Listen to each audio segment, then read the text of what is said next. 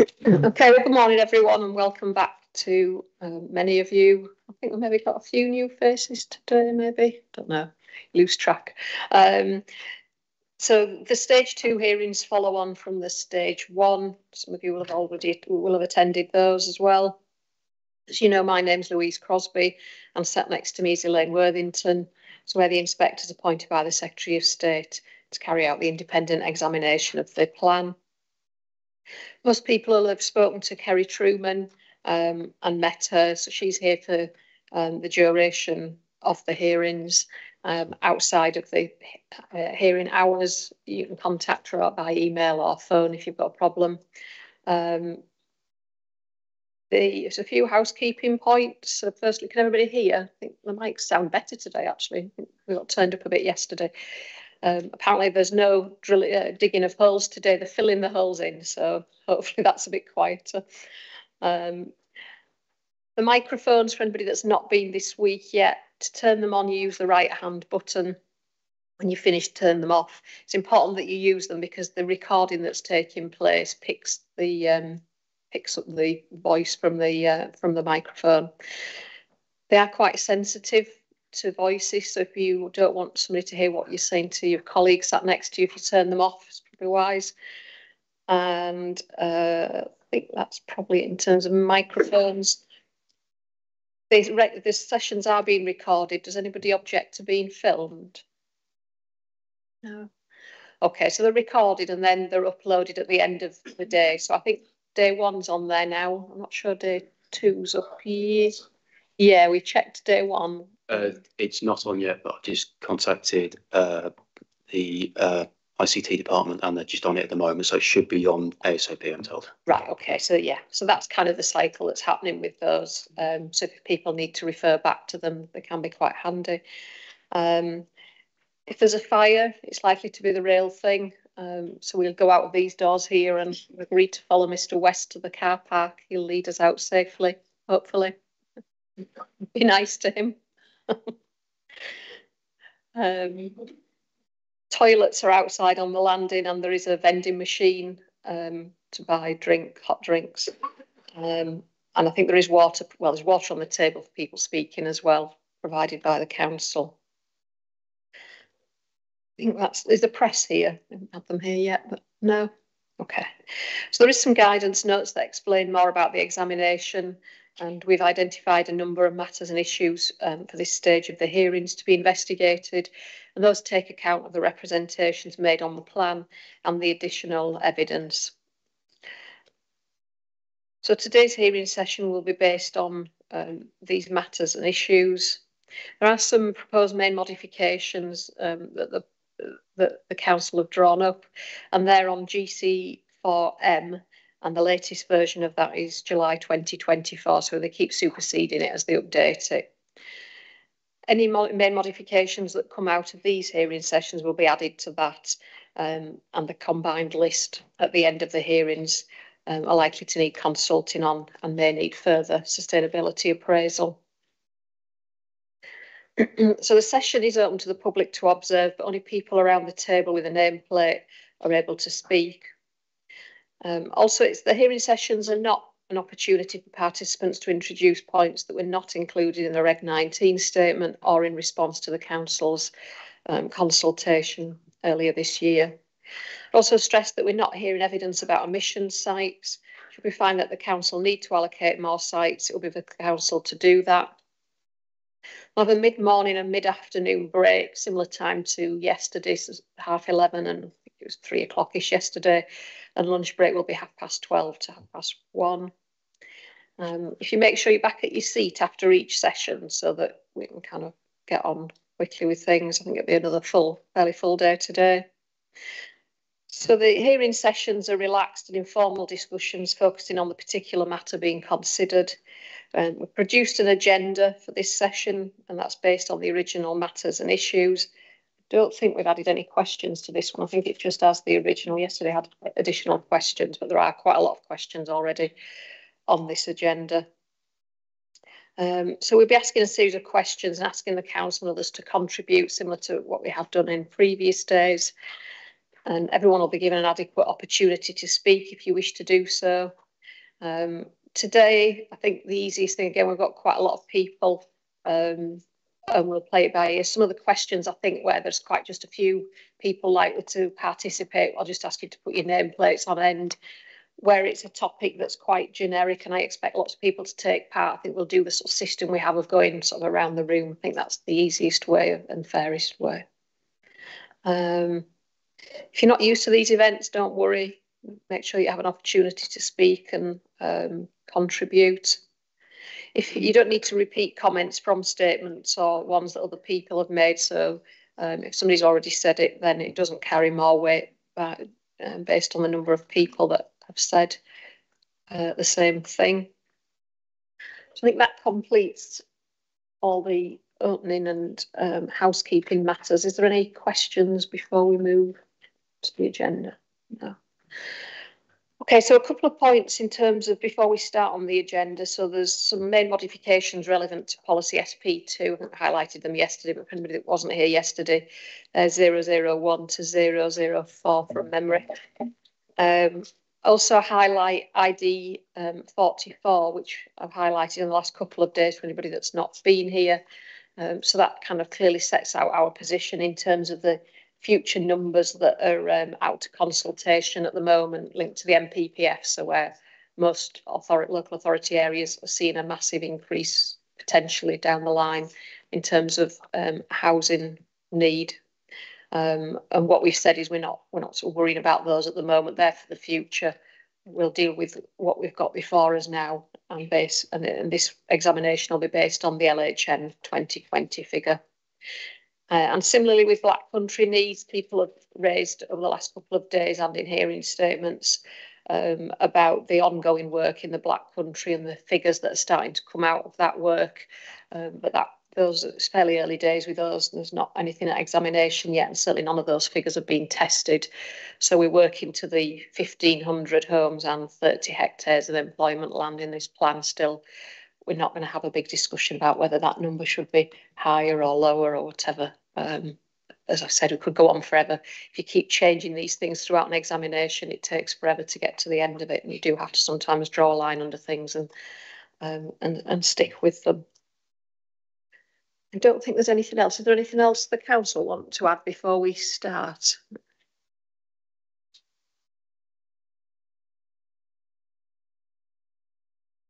Just trying to cover what we've covered in previous days as well, so everybody hears the same message. And no, because the other point was about the employment site, which isn't relevant to today, is it? That's for next week. Yeah. Okay, thank you. So if we turn to the agenda, we've split it into three areas. So housing need, housing requirement, and housing supply. Hopefully that keeps it a little bit simpler. So there's three quite distinct areas. So the first topic is on housing need. Only a couple of questions. And I don't think too many people made detailed comments on this. So what I propose to do with this one is I'll let the council speak first on question one. And then if you want to speak, if you put your nameplate on end, and I'll bring you in and then defer back to the council. Okay, so Mr. West, do you want to say anything on this or?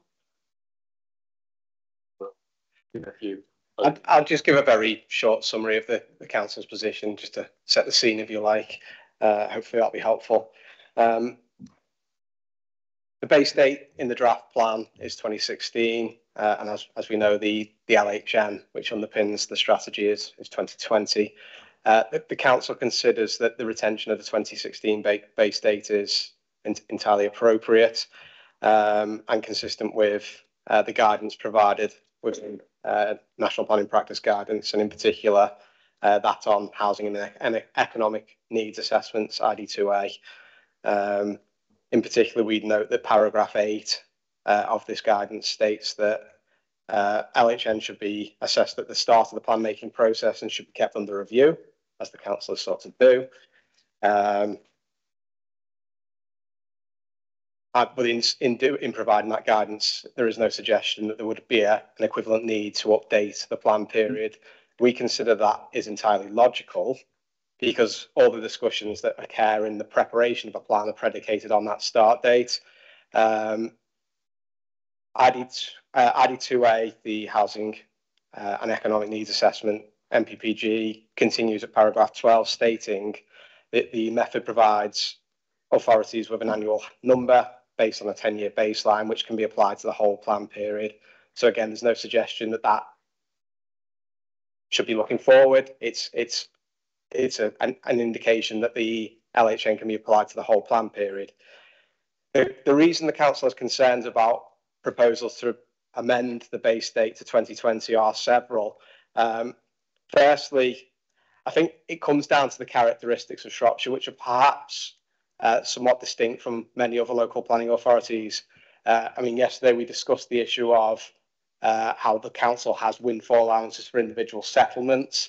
And the reason we take that approach is because Shropshire is such a large geography with very different settlements, very different characteristics, and we feel that approach is more responsive to our character.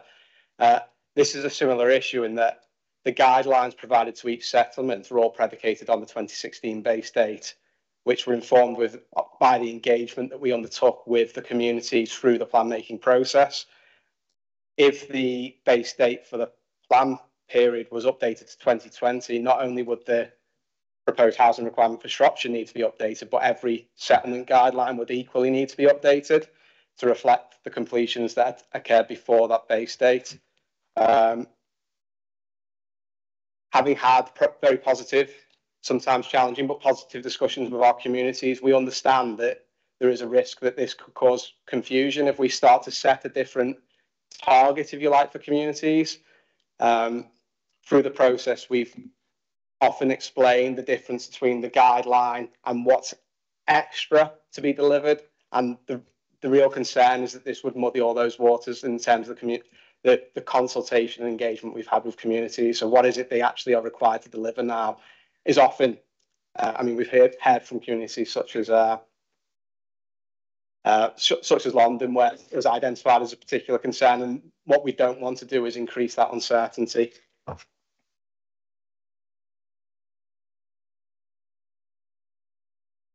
The evidence base that underpins the local plan is also aligned with the 2016 base date.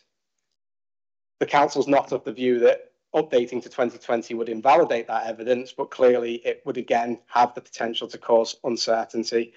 So in our view, there is no requirement within legislation or guidance for the base date to align, but for the base date of the plan to align with the base date for the LHN.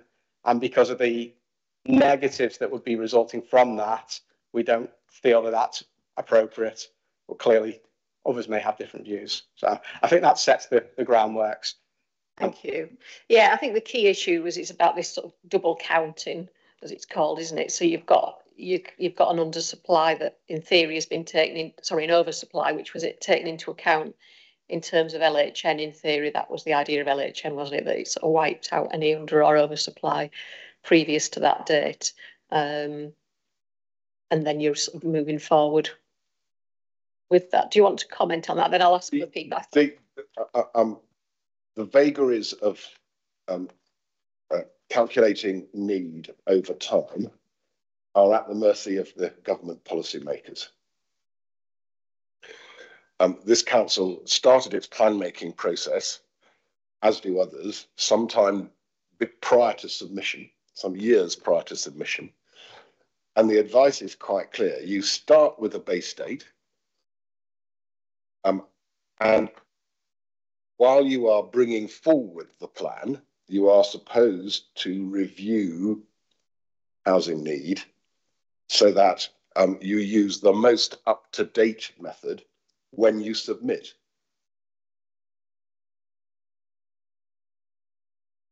That's what this council's done. And for the reasons given by Mr. Coulden, we don't think that making any changes to that are required in order to make the plan sound.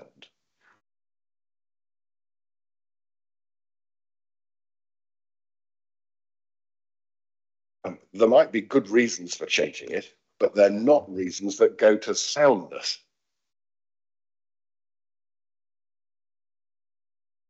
Other authorities might have changed their base date in these circumstances, but that wouldn't necessarily be not sound.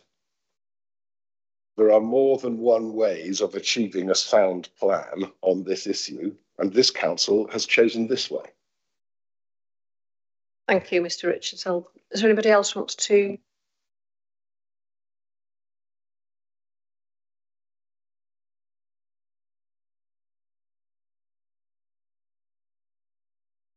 Morning, Mark. Yes, you're first. Just a quick one. I think our concern is paragraph 31 says local plans and reviews of local plans should be based on up-to-date evidence.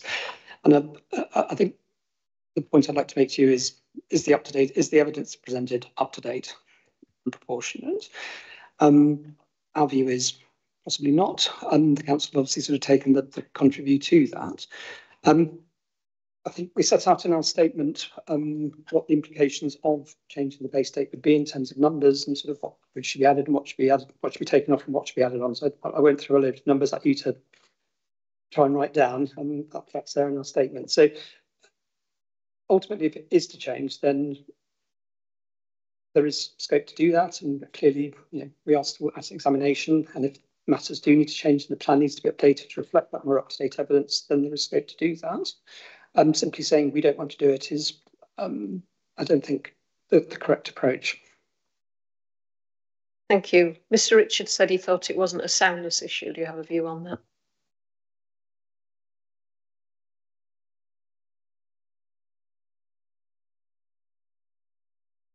So 35, paragraph 35, again, justified based on proportionate evidence. So whether the evidence is proportionate, either whether it's up to date or not, I think we would argue that it's not justified. So there is a soundness issue by not using proportionate and up-to-date evidence. Thank you. Mr. Burns. Thank you, Ma'am. Thank you for raising the issue about potential for double counting at the very start. Obviously, Mr. Richards has suggested that isn't a soundness issue, but the council have told us that their housing need is based on the 2020 local housing need assessment, which obviously then they've applied an uplift to. We still don't know whether the potential for double counting has been taken into account when doing that exercise. And it is a soundness point because of that reason.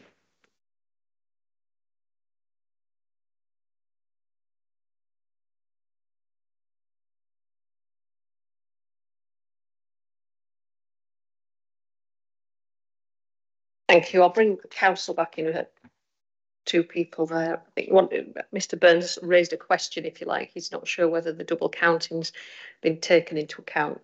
I'm not sure that it was, but no. And whatever the consequences of following government policy are, whether you end up on a swing or a roundabout, if you follow government policy, that's the consequence that the government accepts will be built into the system. Now, there will be swings and there will be roundabouts. But all we've done is to start plan making with a base date of 2016. Nobody criticises that. And then we've done what government policy says and used the most up-to-date assessment of local housing need, which happens to be the 2020. Prior to submission, and then we've submitted. So why is that wrong? There are swings and roundabouts inherent in that approach in government policy. thank you. Did you want to say something else, Mr. Pierce? Or no? Mr. Burns, you want to? No. It's Miss Wilson, isn't it? Thank you, Ma'am. Glad to see you at the back for the sun. Hopefully, they're not piling over this side today. Are you happy for me to concede some time to my colleague Shruti Trivedi, who is legal representative of Bunningdale Homes, for a moment? That's fine, as long as you talk on different points. I'm happy for it's a sort of hot seat, if you like. We will do, ma'am. Thank you. I'll keep it very brief. It's literally just to respond to the legal soundness point, and just chipping in on that point, whereas I'll leave the planning evidence to Ms. Wilson. I must concur with the other members of the audience today who've expressed concern about the soundness test. I think the point is as simply very effectively summed up by Mr. Birds here, where, you know, we're relying on a base date of 2016. Even in the sessions I sat through yesterday and today, it is clearly emerging as we hear more evidence that there's a number of factors going on here in terms of what evidence is coming to light. Fully appreciate the council's position and the difficulty that happens when plans run on for so long and the evidence base has to be given that length of time in emerging. But when you're looking at a base date of 2016, by the time we look at what other bits of the calculation feed into that, by the time the plan could potentially come into adoption, say 2025, we are 9 years away from that base date that's been looked at. It is in the hearing statements, I believe, that Ms. Wilson has submitted as part of our submissions, that does impact on everything, has a knock-on impact. And I do believe that fundamentally does go to the legal soundness test as well. So I would like to go on record to say that we do agree with the point made by Mr. Birds that there is a legal soundness issue here. Thank you. Did you want to speak as well, Ms. Wilson? Yes, if I may, it is indeed a very brief point. I do appreciate that we are, looking at a plan that has utilised LHN as its starting point for calculating housing need. But just to be very clear, that LHN, obviously, the LHN from 2020 has been utilised for the purpose of this, and under the transitional arrangements, that is entirely appropriate. However, with the base date of 2016, it's worthwhile noting that there have been considerable and number of additional updates in terms of household population projections and subnational population projections. And what I would say is that as part of the exercise, the council have looked at growth scenarios to apply uplifts and to assess need beyond that simply set out within local housing need. And I think it goes without saying that we don't disagree with the approach taken by the council in terms of an uplift. But what I would say is that relying on a 2016 base date has caused some issue with regard to the validity of the evidence base and some of the more dated elements of that. Thank you. Well, the Marin's meta statement deals with this at paragraph 2.1 and 2.2. Their solution is to extend the plan period. That's what they contend for, is the solution to the question you've asked. They don't say what's been said this morning. I think that's two separate issues, isn't it? Yeah. All I'm saying is that this is Oh, sorry, I see what you mean. I thought. Yeah.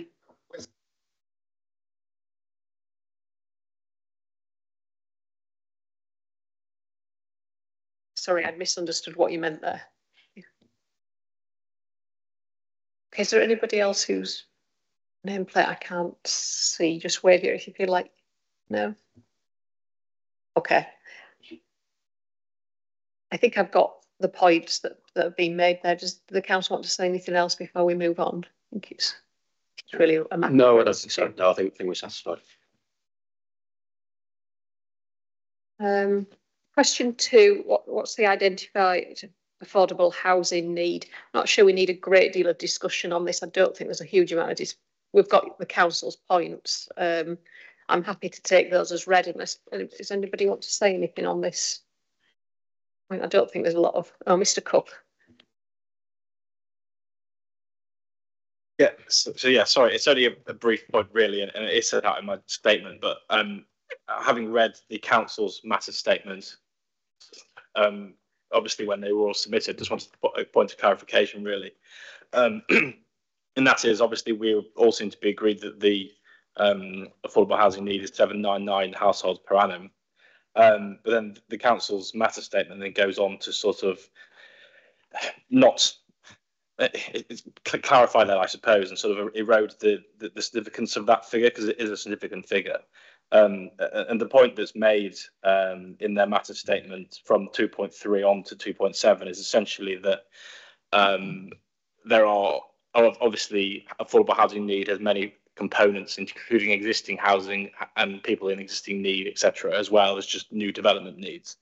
But the point I wanted to make really was that the evidence base, so document EV 92.02, page 50, sets out how that 799 is derived. And I just want to make clear that 799 is the net additional need, and the existing people in existing homes in need has already been factored in and subtracted from that figure. And the inference from the council statement is that they are within that figure. I just wanted to make clear that that need is the net additional need. Thank you. Thank you. The council want to say anything on that? Just by way of clarification, the way the assessment works is that the point we tried to explain in our statement is that there is a distinction in terms of how need is calculated in the context of LHN and how need is calculated in the context of subgroups, including for affordable housing.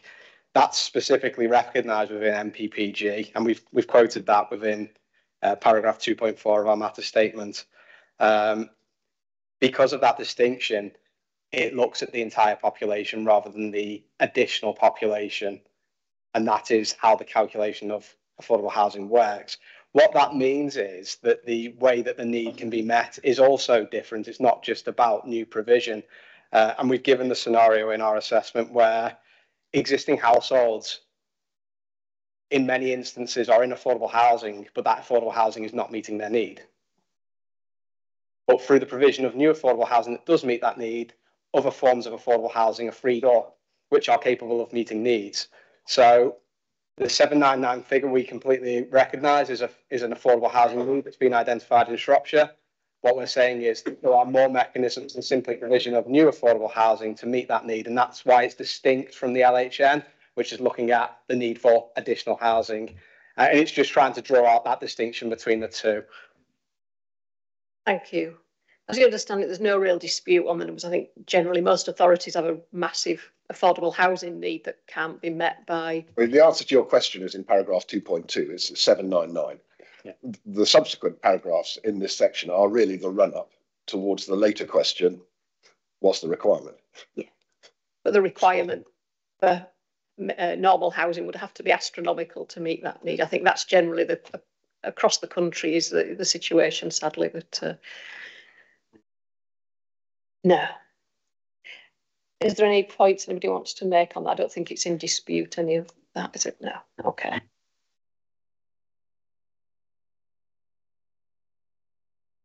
Moving on to the housing requirement. So I've got quite a few more questions under this. So the first question is the approach to calculating the housing growth and housing requirement set out in the council's updated housing and topic paper. A minimum of 31,300 dwellings over the plan period, justified, positively prepared and consistent with national policy. I see this as quite an overarching question that probably a lot more people are going to want to come in on. So I think probably the easiest way to do this is if you put your nameplates on end, but if there's lots of you, I'll just sort of go around in a logical way around the room. I think that's probably the easiest. Do the council want to say anything before we start on this? I don't think we need to add too much more to what's in the matters. Thanks, Ma'am. Just to purely to state our position on that is our position that it is, yes, we do consider it to be positively prepared and the rest. Our rationale for that is in the topic paper. So I don't think we need to say too much more than that at the moment, but obviously happy to respond as needed to questions as we go. Thank you. So if you put your nameplates up if you wish to speak on this point, maybe I've overestimated how much interest there would be on this. I can't see you from Mr. Pollard.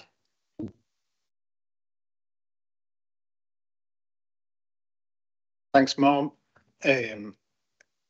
Appreciate your opening comments on this one, and hopefully I'll try not to just replicate what's in the hearing statement and points we've made previously on this one. I guess the key concerns we've had throughout the plan making process, the examination hearing sessions, that there is a risk that needs are not provided for, that the requirement or the need is understating the full extent of that. I know your point regards, and I know the point made by the council around, I think, swings and roundabouts of government policy, and where we currently sit on that roundabout. But there is an underarching objective of those government policies with a significant concern around under provision of housing and the need to make sure that housing needs are met. That is the principle, the justification between why we sit here with planning reforms, which suggests significantly different housing numbers, which is alluded to already. I guess where we get to in terms of the council's evidence and its approach, and I think this was, I wasn't here on matter one, but I think it was discussed to some extent there, is that the council's approach using the standard method, again, conforms with current national policy, etc. And then they've applied a high growth adjustment, which is a proportionate adjustment. Again, we've been clear to strongly support a principle of going above a standard method. The challenge is obviously whether or not that underlying figure is robust, sufficient, because if you apply a proportion to a small number, you get a relatively small uplift, and that's part of the reason why the numbers seem to have gone down in terms of local need in the area. So I think where our concerns throughout have flagged that the council's evidence base could have taken in being a proportionate evidence base and justified, could have taken a different route in how it assessed that uplift and how it assessed the robustness of the starting point, which is in accordance with MPPG, is a starting point. You are allowed to look at it, encouraged to look at it in terms of historic delivery rates, in terms of the relationship with employment. Now, I know you touch on this for a few more questions. We would say that if you were looking at that evidence base in a more proportionate, justified way, you would get a different answer in terms of whether or not that uplift is proportionate and whether or not the starting point is right. And again, it's worth framing where do we get to in terms of planning reforms, a much higher housing number. Where would you get to if you applied an approach where you're trying to balance jobs and housing more in a stronger alignment here, a higher housing need? So I think there's a framework, a framing point underneath that the need could be higher than it is suggested. We put out in our hearing statement our suggested approaches to how to address that in our hearing statement, paragraphs 10 and 11, and I won't repeat those. So I guess it's an overarching point that we've made consistently, that there is a risk that needs don't get met, and that obviously goes against government's objectives, be it look at it on the need front or in terms of how it's responded to by supply, and obviously that will feed through a number of questions. Thank you. Do you want to come back on that, or would you rather I take a view and then? Well, just to address that point. Yeah. We're grateful that there's agreement that we've started in the right place so far as the starting point is concerned. So that's tick. We're grateful that the uplift that we have made from the starting point is recognised. Tick. The criticism appears to be we haven't uplifted enough. And the Miller Holmes matter statement of paragraph 8 identifies 4 bullet points, including matters that are well known to the inquiry. The Black Country needs might be bigger than 1,500 and so on and so forth. That's not a soundness issue. That's just a matter of judgment. And we've been through already in the stage 1 hearings why we've taken the approach we have. Yeah, and just if I may, I would also point out, I think the underlying concern there was it sort of got back to reasonable options for uplift, I think, was the issue, and I think that's been dealt with quite significantly. You know our position on reasonable options for calculating a housing requirement. We've taken that through an essay process, and the option we have provided for is indeed the high growth option, which is entirely in line with the submitted version of the plan. Thanks, Mark. Thank you. Mr. Cooper.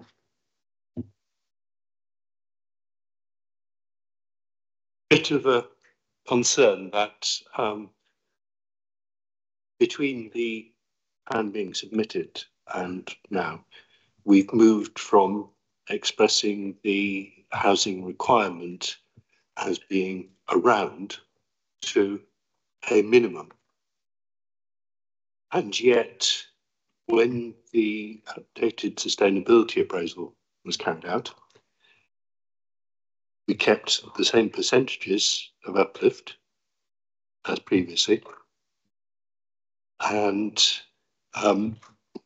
we don't appear to have given very much consideration to the significance of changing from around to a minimum.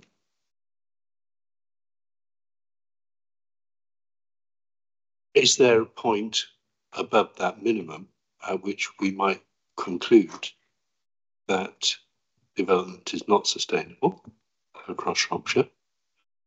And then when we go to the individual settlement strategies, which we heard yesterday in the discussion about windfall, is a material planning consideration when assessing applications. Again, we are still on around. So, I mean, how do the numbers add up, and what actually defines what is sustainable at the county level and at the settlement level? Thank you. So that change came about as a result of inspectors to reflect the MPPF's requirement to significantly boost housing supply. I'm not sure there is a ceiling, if you like, but I think naturally there is a ceiling, isn't it? And through development management process, I suppose if applications are not sustainable and there's issues, then they would be refused. And, I don't know the council want to say any more on that. Yeah, I mean, as I said, the Mr. Cooper, obviously we've altered or proposed to alter the I suppose the framing of the housing requirement as a minimum in line with inspectors' interim findings, and we're happy to do that. In terms of a ceiling, we work in a world of development management. The policy framework, as we set out in the plan, is the mechanism for managing development appropriately. What we have with the housing requirement is a figure. All plans need a figure to work to. And what we have said in our proposed policy around managing housing development, which is SP number 7 in the updated local plan, is that housing requirement and the settlement guideline is a significant material consideration in decision making.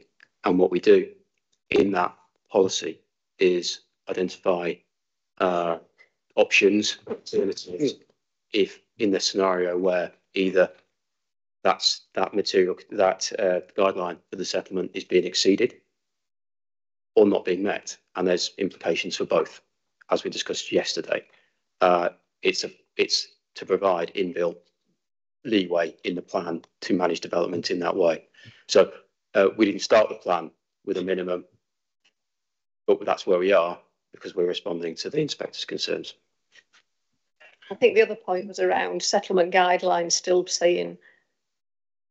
saying around, and I think that's probably appropriate, isn't it? Because minimum is an overarching one, but within certain settlements there might be a reason why you don't want a minimum. It's around because of the constraints of that. I mean, I agree with that. Absolutely, Norm, and that's the entire reason why we have proposed to keep that as around. So I'm glad you consider that to be an appropriate choice. Yeah, I mean, that seems wholly sensible that there is that difference, and there is a reason why you need to have that difference. Mr. Hodson. Yeah, thank you, Mum.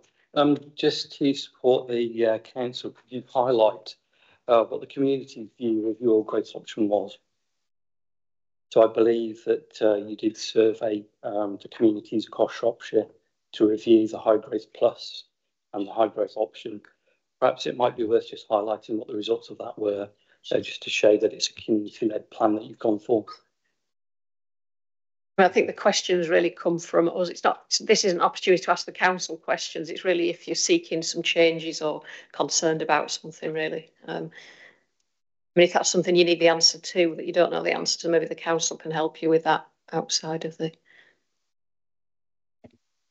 Yes, very happy to have the conversation, but I suppose reiterating the point that those options were subject to public view, and that was a consideration in the process, but happy to have a conversation about where to find that background information separately. Yeah.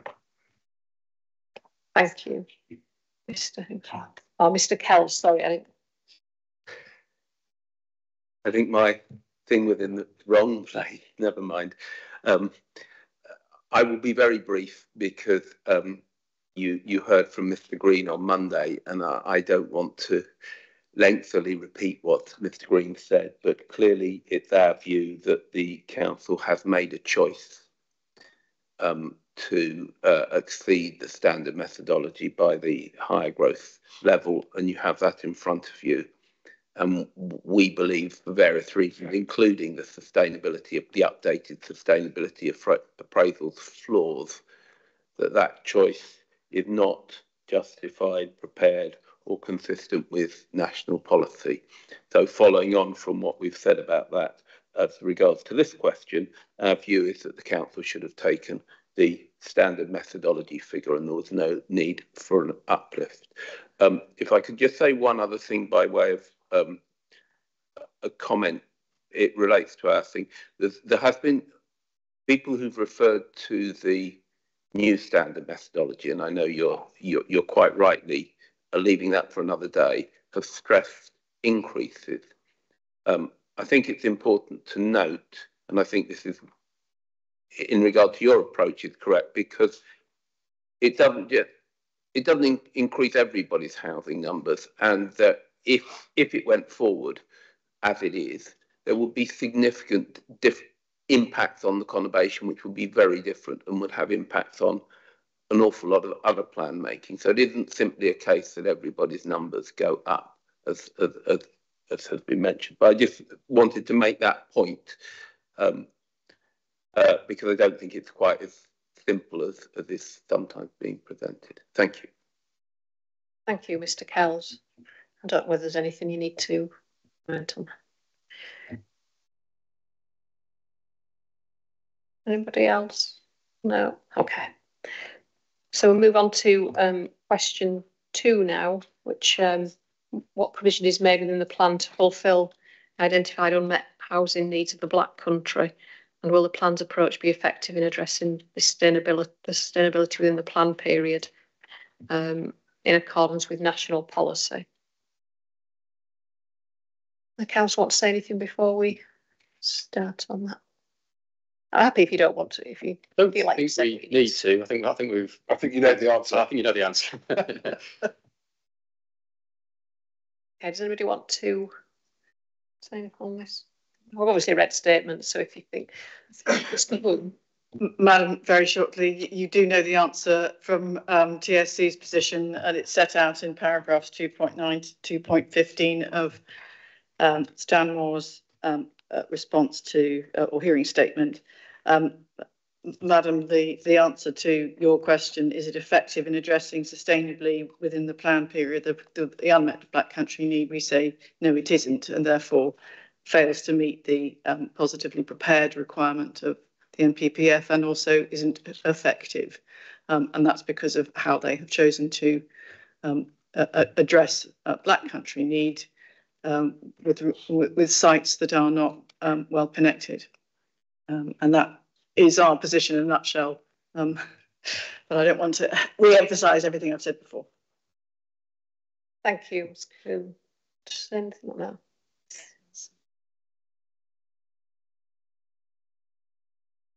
Thank you, Ma'am.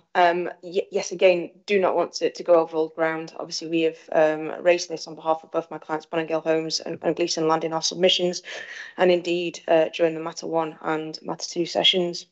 So yeah, absolutely. Our position is very clearly that the council have failed to identify the most suitable locations to achieve a sustainable development opportunity to accommodate unmet need.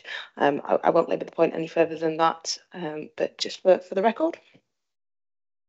Thank you.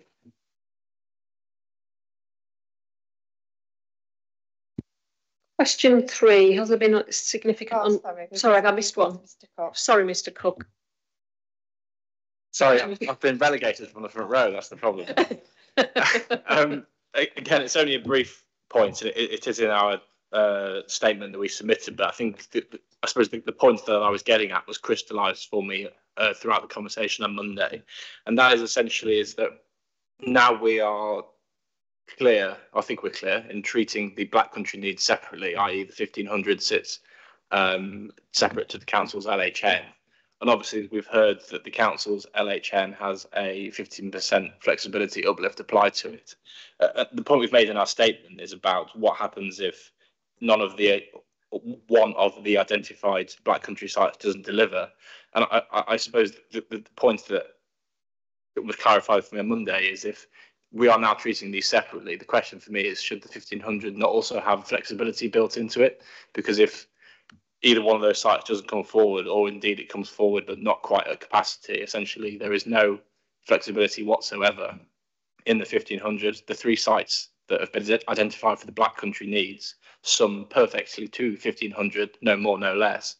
And yeah, that's the point essentially, should there not be a flexibility on the 1500 as well? Thank you.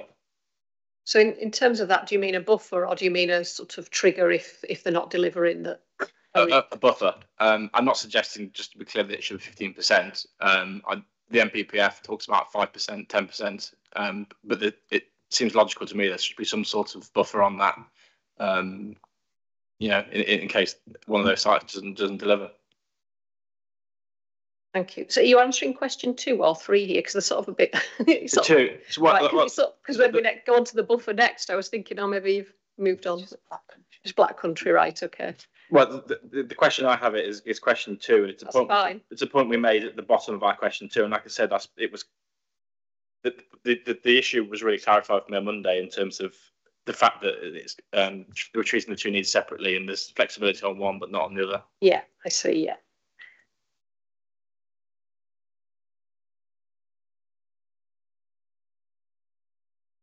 Thanks, Mum. I think just to reiterate, really, the 1500 figure is a set figure agreed with our neighbours through a statement of common ground in that context. So that unmet need is a number. We don't feel as though it's appropriate or necessary to add a degree of flex into that. You've asked us to identify land areas for that to be delivered. We have provided those. We are confident that those areas will be delivered to meet that unmet need. I think that's all we have to say on the matter. Thank you. And we'll discuss which matter it is, but the one about 5-year housing land supply, we talked there as well about triggers and things not coming forward or whatever. So that might kind of get discussed again at that junction. Okay, so question 3. Yeah, I think we're just on 2. So this is talking about a buffer and a 5-year housing, for a 5-year supply of housing sites, should it be 20% in relation to para 74? I think there's general agreement that it should be 5%. Is there anybody wants to say anything beyond that? It's not my... No, that was my impression from reading the statements, that was the council's view, wasn't it, that 5% is appropriate. So that was an easy one, wasn't it?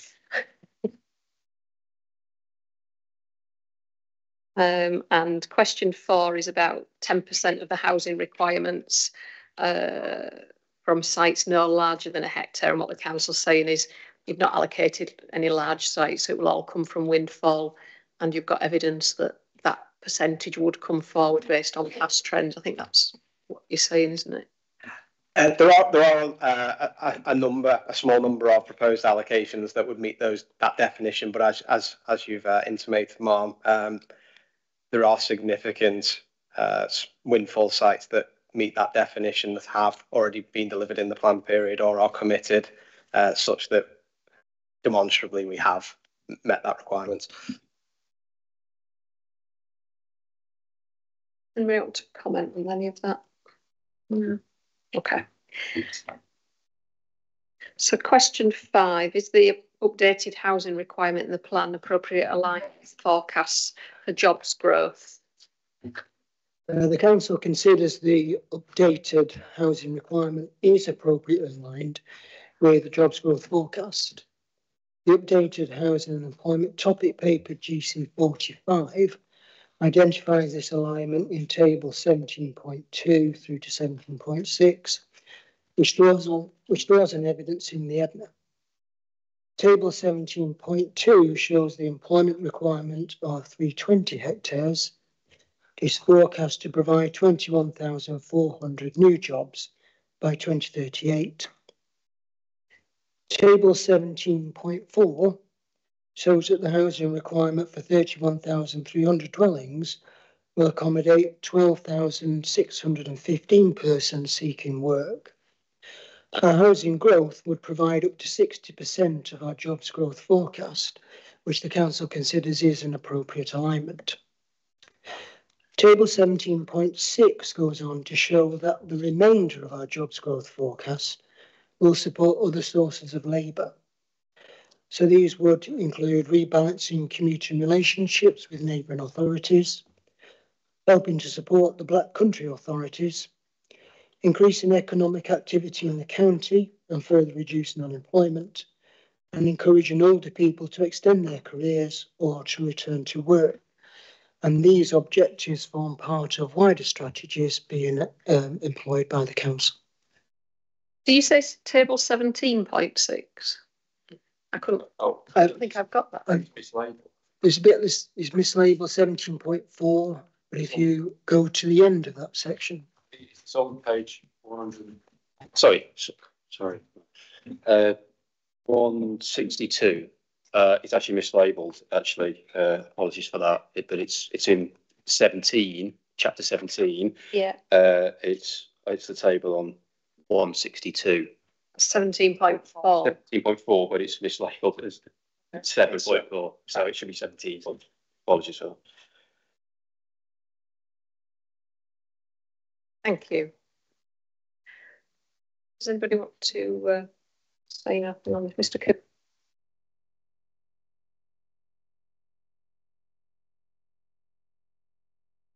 Just put your microphone on, please.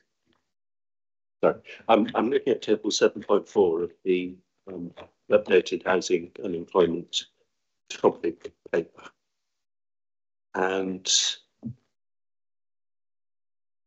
we have employment generation of 21,400 over the plan period. 4,600 working age migrants, and the balance is made up by influencing commuting patterns and influencing the work patterns of Shropshire's resident population, particularly the economically inactive. If those influences cannot be met or achieved, then the development is not sustainable. How can we be confident that those measures can actually be achieved and produce results? Thank you. The council want to come back on that. in reaching this approach, the council's looked at the evidence in the EDNA, and the evidence there in paragraph 8.43 advises caution over the extent to which housing growth will be used. That caution is that the majority of the increase is expected to be people over 65s, and it will be a challenge to bring to Shropshire working age people.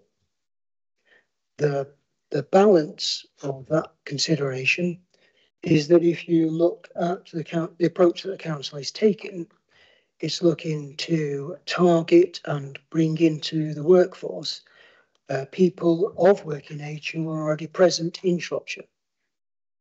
And that forms part of the wider strategies being employed by the council in relation to health and well-being, where economic growth and provision of employment is a key route for people to lead back to social inclusion. Thank you. Has that answered your question, Mr. Cooper? Not really, to be honest. I'm looking for some evidence that these measures can be taken and can be effective. And I suppose with lots of these things, you don't know until it's been tried, if you like. It's the evidence is our economic development needs assessment, the EDNA, and as has been noted, this is to some degree around labour supply is more than a planning issue. It revolves around a whole number of strategies. The council's process, its role as an economic growth enabler, it's including things like upskilling population, which is a key part of our economic growth agenda. So I think there is no absolutes in this, but we think we are confident that there is a significant and growing labour supply that we can tap into.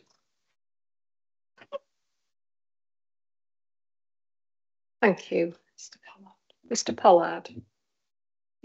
Thanks. And I think you'll see from our hearing statement, we've raised similar issues in terms of acknowledge it's a judgment, acknowledge it that there are aspects of, hard to pin down in the exact evidence elements. So I guess it's a judgment from yourself whether 60% alignment is a proportionate, robust. I think it's, again, a point I come back to is there is a risk that 60% alignment gets worse if housing isn't provided for at the rate at which it's assumed, suggested. Shropshire has proven itself very capable at generating jobs. I'm not suggesting the council's economic strategies aren't positive and well aligned. Again, if there is a risk that housing underprovides, there's an issue with labour supply, and it's important that the plan has mechanisms to monitor and manage that and respond positively, rapidly.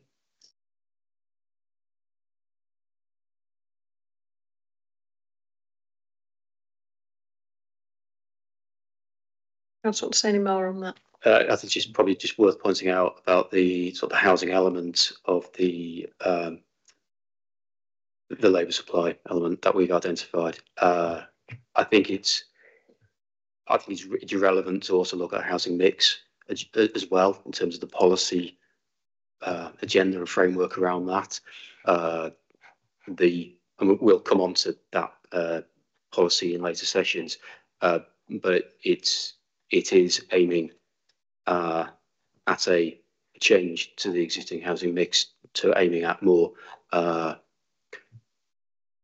working families, in effect, at that point. And indeed positive conversations we've had with on applications which have come into the arena early. You note that there's some of our proposals that we are subject to examination, actually have been subject to planning applications with approvals as well, and that housing mix has been part of that conversation, and we can see on the ground a change to housing mix around that area as well. So we're alive to that issue around that, and indeed one of the rationales that the council has proposed around the high growth agenda is precisely to support more working age population. Here we recognise it's a challenge for places like Shropshire, but it's a challenge we are seeking to influence through our policy framework around residential mix and growth aspirations, including the amount of housing we propose. Thank you.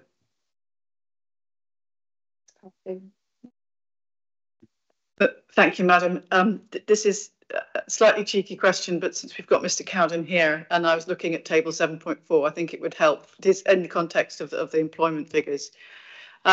Table, I know it's meant to be 17.4, Madam, but in terms of the projected labour force growth, under migrant labour force growth, it says working age migrants from anticipated trends, including in migration from the Black Country, through meeting the 1,500 dwellings of unmet housing need. And I've understood that to be what I in my head call total migrants. In other words, people who leave the Black Country entirely to come and live and work.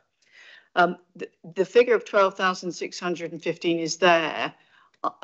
Is there a figure or is there a percentage that's been applied in order to arrive at 12,615 that is in relation to those 1,500 dwellers that have come, or migrants from the Black Country? Is there a percentage that's been assumed?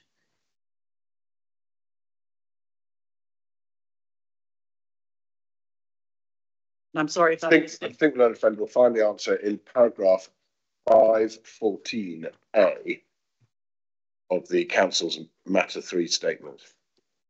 Thank you. If I'm wrong about that, I'll be dug in the ribs from my right. It's all right.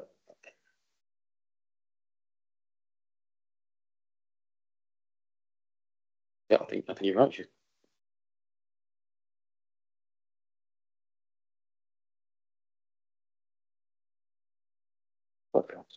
Gold star.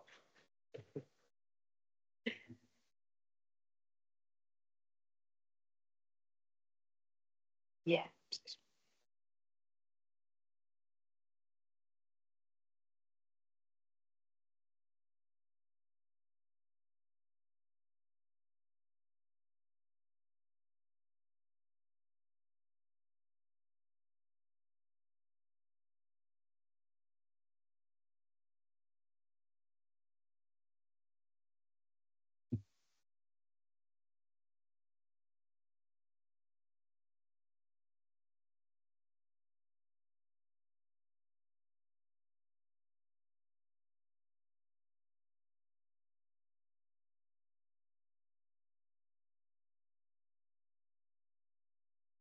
Madam, I will read that in a little bit more detail. If there's anything to come back from it, we might put in a short note on it, but thank you very much, Mr. Rich.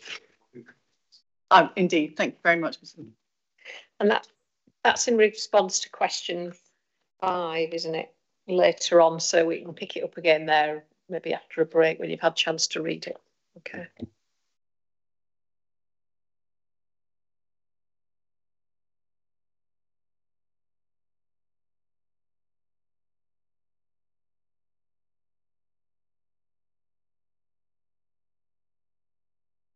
Any more questions?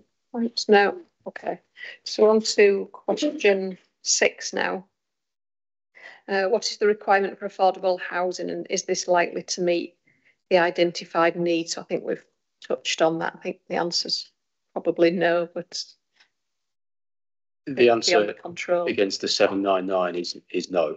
It will not. We don't think that is a realistic prospect for either this plan or indeed any plan in this context. What we have set out is what we consider to be a realistic, achievable but challenging affordable housing requirements as part of the overall housing requirement to policy SP number 2, which is the 7,820 dwellings, which is it's 25% of the overall housing requirement, and that takes into account the uplift as well, which is the 500 uplift. So it takes that into account. So that is the proposed main modification includes equivalent uplift to that as well. So that's effectively our affordable housing inbuilt requirement in the wider requirement, which we think is realistic, achievable, and will make a huge contribution to affordable housing needs in this county. Thank you, Mr. West. Anybody? Ms. Wilson, we touched on this yesterday in terms of other matters, didn't we? But do you want to say something?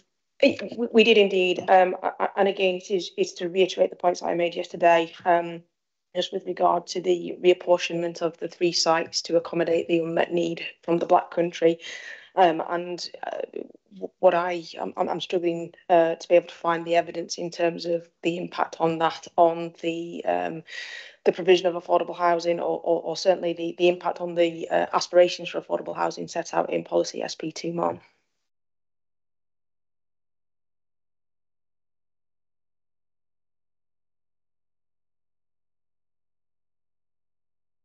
Thank you. Do you want to come back on that? It was just a fairly basic point, really, to say the 1,500 obviously incorporated into the overall housing requirement. Obviously, it splits out in terms of the way it's presented, but it's in terms of the total, and that is subject to the overall percentage of affordable housing as well. So effectively, the 1,500 will contribute in the same way that any other house in Shropshire will contribute. Thank you. Mr. Cook. Yes, thank you. And this is really just leading on from the point I made earlier in respect of question 2. But and to be honest, I was about to let it go, but if I could just clarify something that was just said a second ago, was that the Mr. West said that the affordable housing delivery of 7260, I believe is the figure you said. 7825, sorry. 78. Well, in any event, you said that figure was set out to be realistic and achievable. Can I just clarify what you mean by that? Because the query I had really was that it doesn't seem that a greater level was tested to determine whether it was unreasonable or not, whether the evidence is for that. The point we all agreed on clearly is that the identified need is 799. And if using that figure that you just provided, we're looking at delivering 330 or something like that per annum. I've just done a very quick calculation. The difference being the best part of 450, 460 homes per annum, which is quite a substantial difference. And I sympathise with the council, and I do recognise that the point that was made earlier that affordable need is largely not just limited to this authority. It's very often excessive. But the point I'm making, I suppose, is that has the council grappled with that difference and actually sought to evidence whether a greater level is deliverable? And the point Mr. West says it's realistic and achievable. I'm struggling to see where that evidence is. I'm happy to be corrected on that point. But thank you, Alistair. Just a couple of points. Obviously, within the discussion about the affordable housing need, we already made the point about how there's a distinction between LHN and how that considers need, and affordable housing and how that considers need. So I won't go over that again. In terms of what I think Mr. Cook is saying is, have you looked at whether you can achieve 799 per annum? I think as you've already recognised, Ma'am, that is incredibly challenging, and it applies to all authorities. To put that in perspective, if we were to continue to target around 25% of total housing to achieve 799, you'd need to deliver in the region of 3,200 houses per annum in Shropshire. The council is of the view that that is not realistic. What we have set is what we consider to be a challenging but realistic target of 25%. I'm sure we're going to have some discussions about the quantities of provision on market sites and the other mechanisms that the council has identified to deliver affordable housing. And it's through consideration of those different mechanisms, so effectively planning gain as part of market housing, and then exception sites, cross-subsidy sites, the other mechanisms the council identifies, and also the wider activities of the council through our housing enablement function to secure the delivery of affordable housing. And it's those factors that has informed our views in terms of what is a realistic but is, as we've already recognised, is a challenging target. 25% will be challenging, but we do consider that based on our consideration of those mechanisms, it's realistic and achievable. As I understand it, the viability also fed into this as well, didn't it? So what's achievable in terms of viability? Yes, Ma'am. The specific rates of 10 and 20% in the north and south were directly informed by viability. Clearly, any council would wish those rates to be as high as possible, but the council has had to recognise other demands on development and also ensuring that development remains viable. And we feel that we've struck the appropriate balance, recognising the different issues that the council is seeking to address through the plan. Thank you. Mr. Cook, did you want to come back on that? Only briefly, and I suspect I know what the answer is, but it seems to me from that response that the answer was no, it hasn't been tested. I was, and to be clear, I'm not expecting the council to be testing 799, but it seems that they're not tested half that. It seems that a figure of 25% has been settled upon, possibly out of viability, and then left at that. We're talking about over half the identified net need that's not going to be met. And like I said, I'd sympathise with the position, but it seems as if it's been accepted and sort of left at that, really. Thank you. Do you want to say more? Yeah, I just think we have not tested specifically other options around that level. It's incorporated within the reasonable options for housing requirement that we obviously have had an assessment of. So it's inbuilt into that assessment of reasonable options. So, but no, we haven't tested specific alternative options to the 25%. Thank you.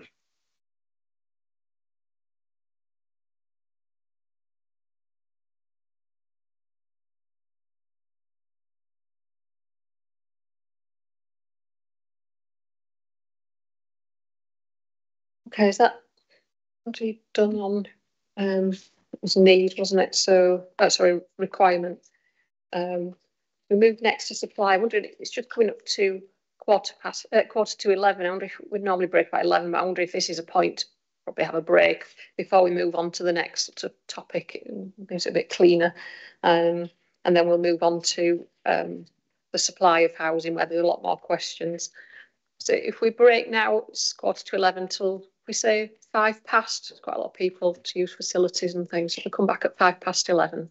Okay, thank you.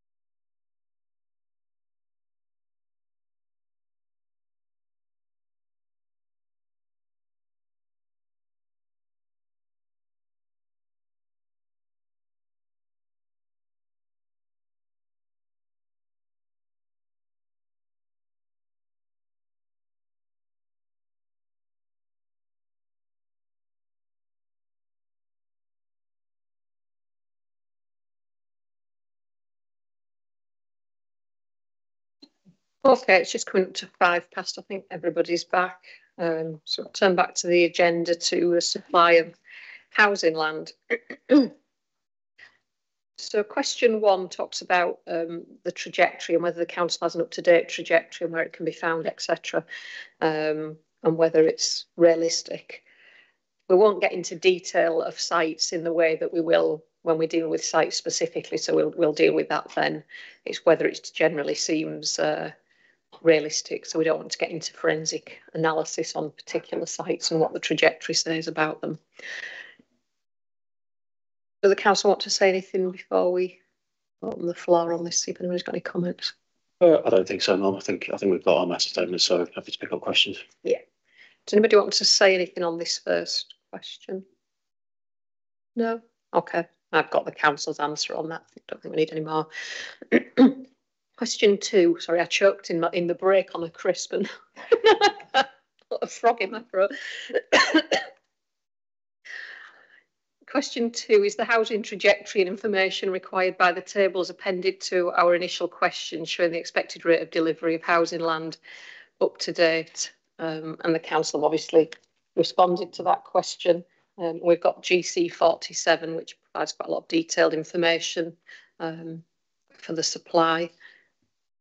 No, I don't think there's much to say. Anybody want to say anything on that? No? Okay.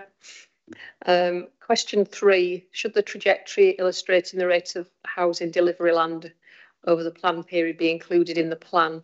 So there is something at the moment in Appendix 7, which is sort of limited, and plans do vary in terms of what they include in it. Some have a more detailed trajectory, some more like what's in here, and then rely on a 5-year housing land supply statements and things.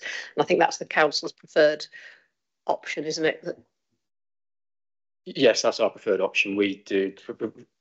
It's regular monitoring, as all councils have to do on that, and that's included in our housing land supply, which is always done a year after the monitoring because of the monitoring baseline.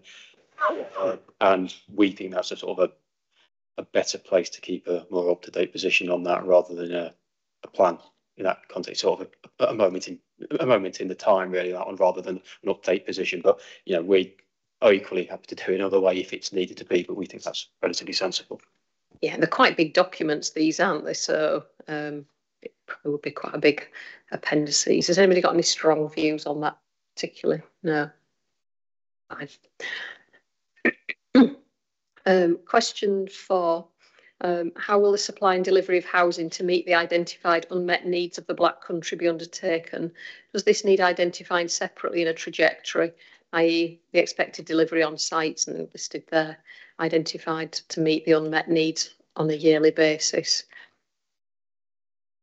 I just want to add anything on. I think he felt that it was probably okay built into the existing.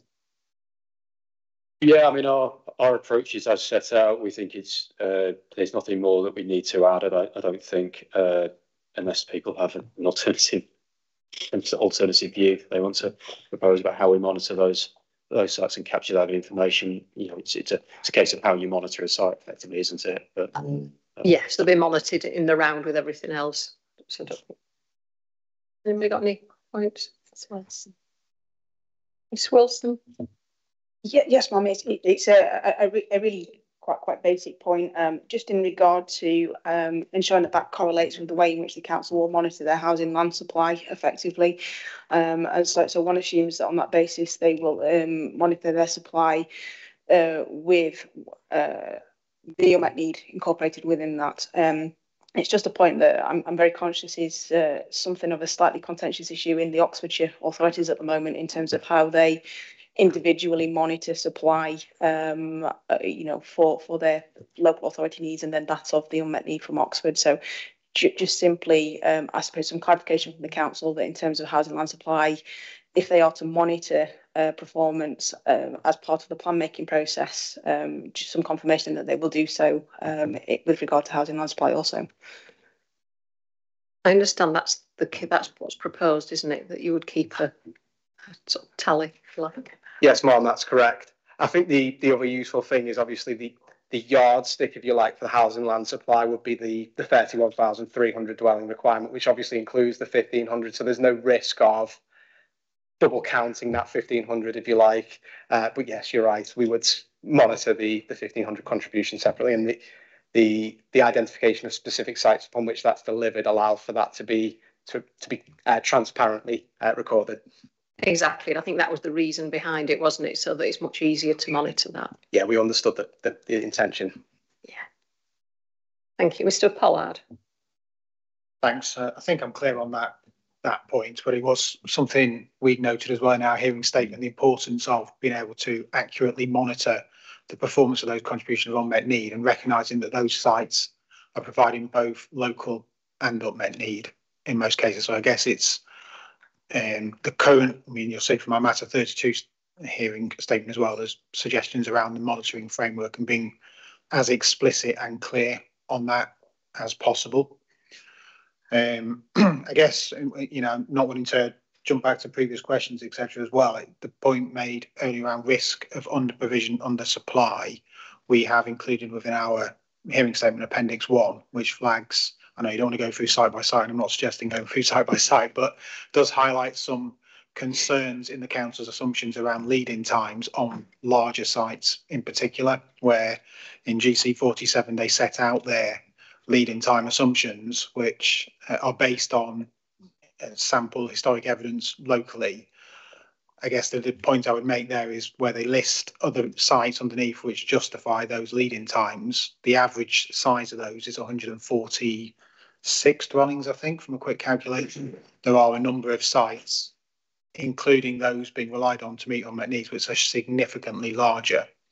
So the extent to which those lead-in times, and even the upper end of those lead-in times, is appropriate to be applied to those more complex sites, I think is something we've flagged and raised in our hearing statements, and it gets to the heart of whether or not those sites will adequately deliver, and the importance of accurately monitoring progress. So it's the lead-in times for getting infrastructure and getting things off the ground on big strategic sites. That's what we say. Yeah, essentially. I mean, the council itself acknowledges in GC 47 that there is a huge variety of sites. It's a large authority, many different settlements. But in doing that, it cites a number of, you know, where they've managed to go from application to first development completions in a relatively tight turnaround. But obviously, as you'll appreciate, and you can see some of the historic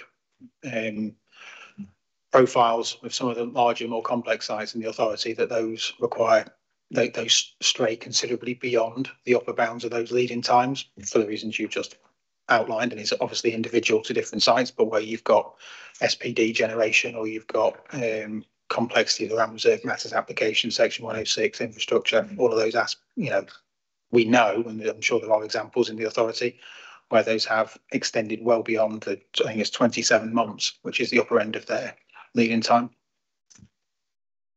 Thank you. Do the council want to comment on? Yeah, probably just some useful context on the three sites from a residential perspective. With regard to the former Ironbridge Power Station, the first residential phase of development has now commenced. So they're on site constructing that development as we speak. We have statements of common ground with the site promoters of both Brid 30, Tasley Garden Village, and the CEG site, which is SHR 158, 160, 161. And within those statements of common ground, I think, without putting words in the mouth of the promoters, I think the general position is, the view is that the council's slightly cautious in terms of our assumptions about delivery rates and timescales. But Mom, you've got those statements of common ground that it's SOCG 18 and SOCG 13. So obviously you've got that before you. The council's view is that we take a cautious approach to delivery rates and lead-in times to ensure that we have confidence about the delivery of our overall requirements. And the same applies to the contribution to the Black Country. It's just to confirm that in the statements coming from with the Shrewsbury proposal, CEG, we do talk about the phasing of delivery, 6 in the statements of common ground with them, and just reading it through, build out rates are expected to peak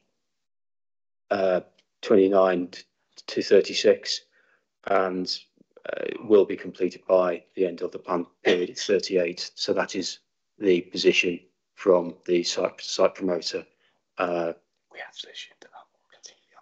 Yeah, and we actually assume in our supply that that site will be developed beyond the plan, but the site promoter is saying they will have built out that site by the end of the plan period. Thank you.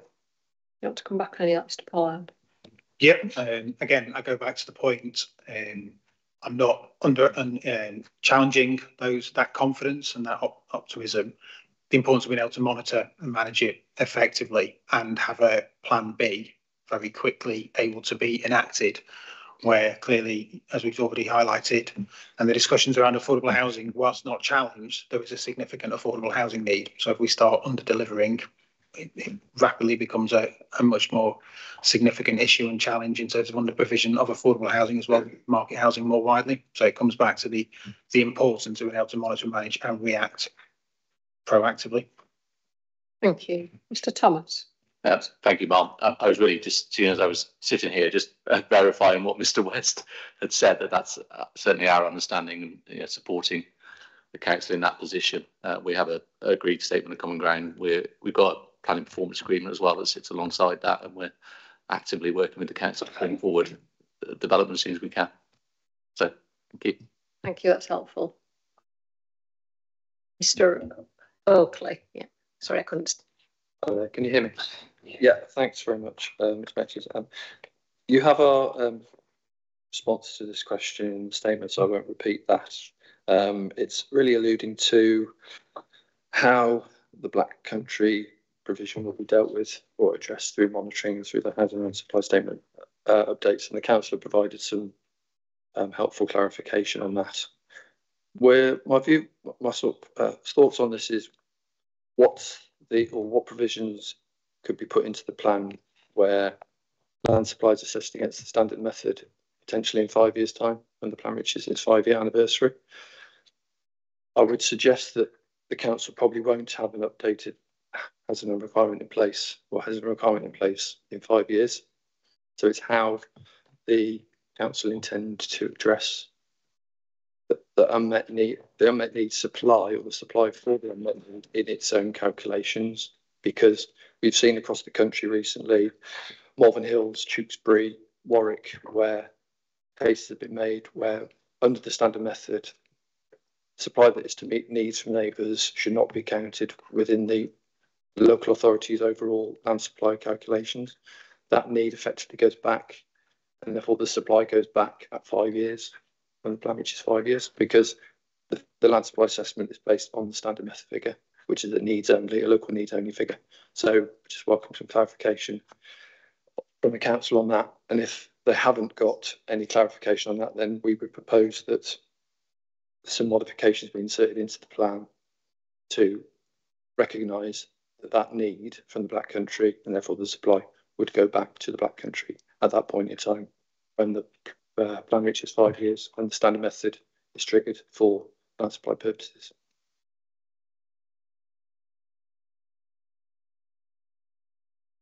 Thank you. I'll ask the council to respond.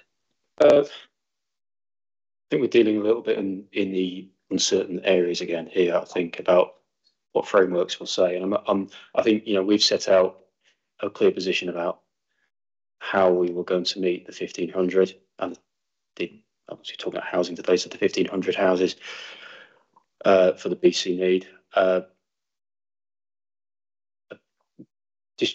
curious about why we would want to maybe confuse matters with a main modification in that we've set out how we would monitor that as part of our overall requirement. The 1,500 is incorporated into our overall requirement, and with an up-to-date plan, our housing land supply would be monitored against that. So don't see a rationale for why we would want to include a moment. Disaggregate it out, can't you, when you're looking at the. I think the concern being expressed, I think, was, well, what happens in 5 years' time when, under the current NPPF, you would stop monitoring against your requirement figure and would monitor against a standard method figure? Well, the answer is we don't know what national policy is going to be in 5 years' time. And whatever national policy is in 5 years' time, anybody who reads the local plan will read that 1,500 of the total requirement was for the Black Country.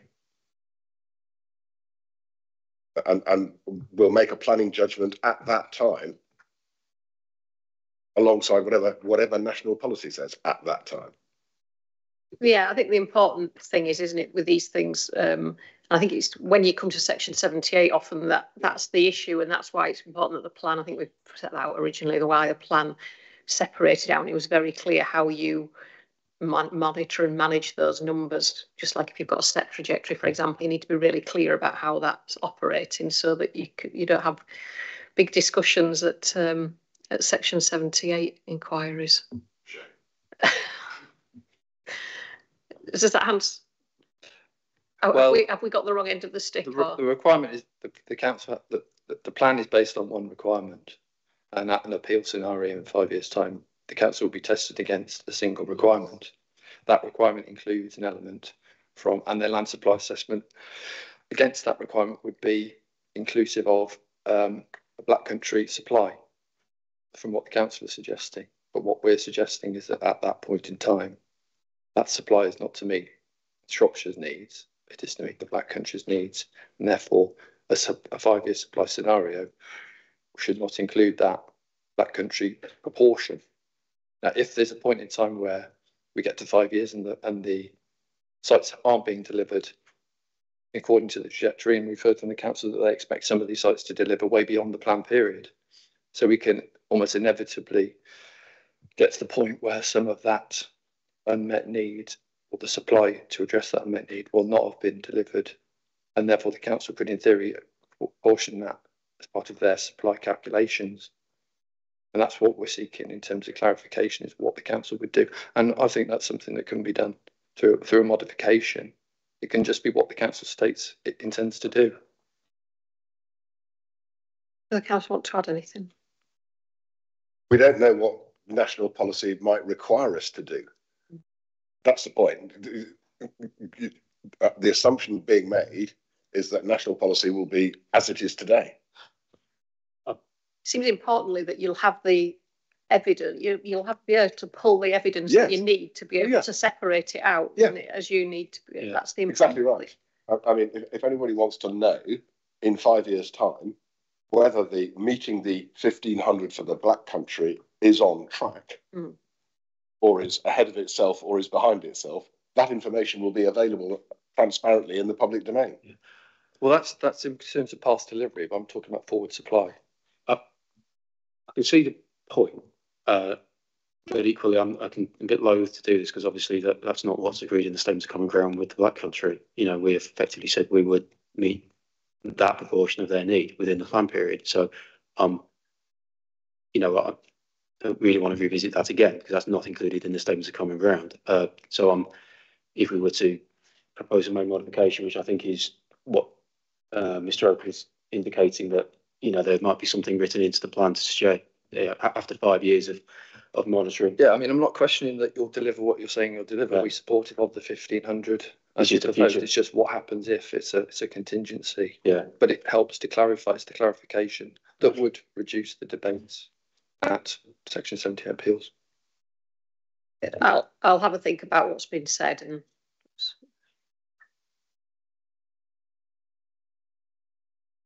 thank you. Is there any points on that?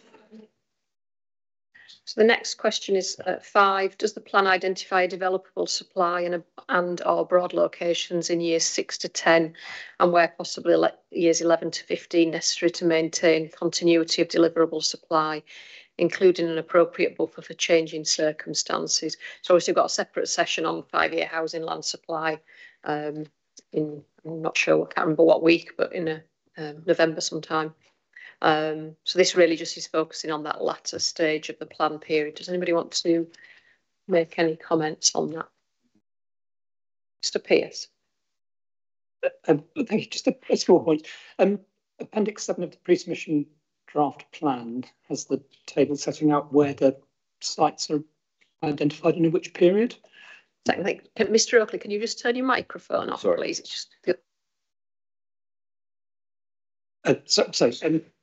Appendix 7 of the pre-submission draft plan has the tables setting out where each of the sites are intended to be delivered. I think it was just a point we made in our statement about the time periods. And obviously, the short-term time period has now elapsed or will have elapsed by the time the plan's adopted, and whether there's a need to just update that, roll it forward to the date of adoption.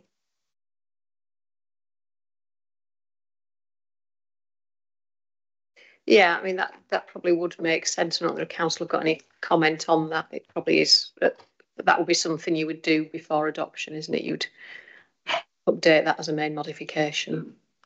I don't think we've got any concerns with that principle. What I would say is there are a few sites that have actually commenced. So if we were to exclude that period, we wouldn't be able to reflect the fact that some of them are actually under construction in that period. So I think if we were to update, I think we'd keep the same time periods, but just update when we anticipate sites coming forward within it. It's interesting because obviously this gets to the heart of that whole point that we discussed about the trajectory, and it's a good example of the fact that obviously the plan is a snapshot in time. This was at submission. It shows the value and limitation of having that sort of approach in a plan, as opposed to a document like the 5-year supply, which is annually reviewed. So that information obviously is reflected in the most up-to-date 5-year supply, and we've got updated assumptions for all the sites in terms of when we anticipate them coming forward. But yeah, in principle, we've got no problem with updating that appendix to reflect most up-to-date information. Thank you. Yeah.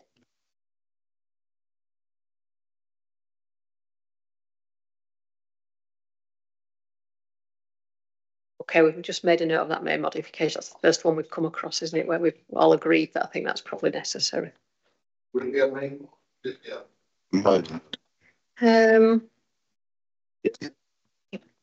Yeah, I think people would want to see it, wouldn't they? But well,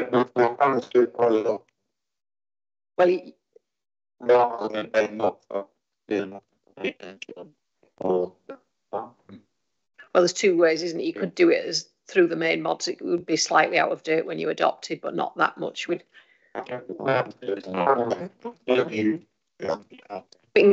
we can decide on that later, but it needs modifying. I think that's the gist of it, isn't it? And yeah, I always you could do.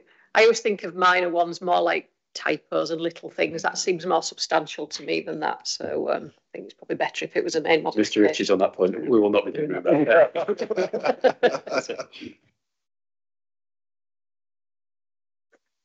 Okay, is there anybody else? Did you have your... No. Okay. So the next question is about the SAMDEV site. So the council relies on those obviously to meet the overall need, and we've had quite a lot of discussion about this at stage 1 hearings, and since then the council has done some work that we requested. So there's a little bit more detail on those in the plan. And they're mentioned in more detail in policy SP2 as well, so there is sort of that reference to them. The question is about what evidence there is to show the sites will come forward now. So there's obviously the plan period for the SAMDEV is up to 2026, so it's not got beyond that yet. We've got a couple of years left, but there is still quite a number of sites that have not come forward, and there's a range, isn't there? Some are built out, some have got planning permission, some have got no planning permission. So there's a whole range of different things, but there are quite a lot that still even don't have planning permission. So the question was really about that, and what evidence is there that those sites will come forward. Some are obviously more significant than others, the sort of larger sites. Do you want to say anything before we start? I think all I would say is the evidence is most, I think, eloquently captured in our housing land supply information, where obviously we monitor that information, and it's through, as you know, in discussions with agents, landowners, developers, and come to a view on likely delivery rates. So I think that is the position of the council on that, and I think what you've got in GC 51, I think it is, isn't it? It's the most up to date position, is our most up to date position in terms of our view on the build out of those proposed allocations, the existing sites that we are proposing to roll over into the new plan. Thank you. We'll discuss that more when we look at 5-year housing land supply. That's where it's a little bit more critical. But does anybody want to say anything at this stage on those sites?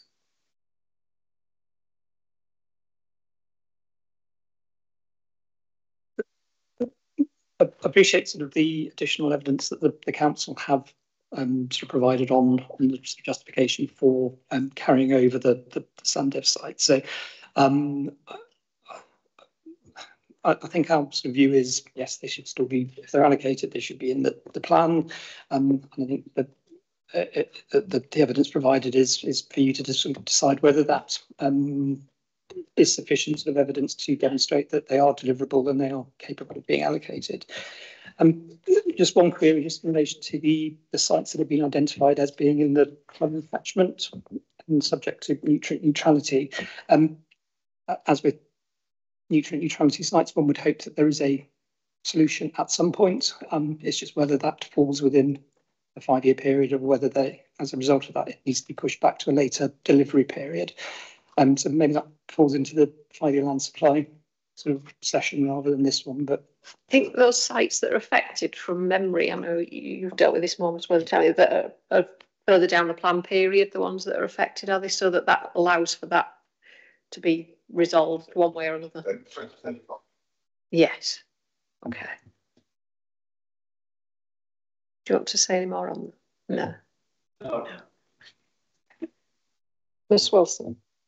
Yes, thank you, Ma'am. And I appreciate that this is something that will be considered in greater detail at the Matter 25 5-year housing land supply session.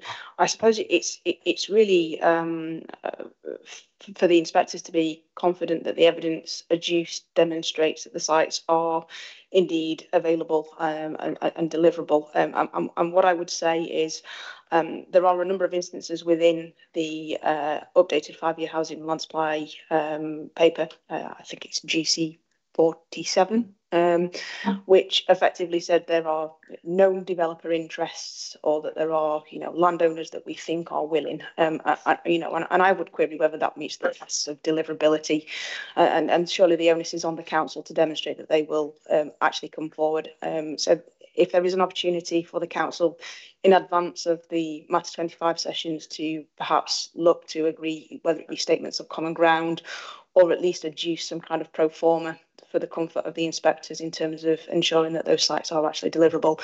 At the moment, I would have some concerns that what is set out within that, within GC 47 does not go anywhere close enough to demonstrating that those sites are actually available and will actually deliver within the plan period at all.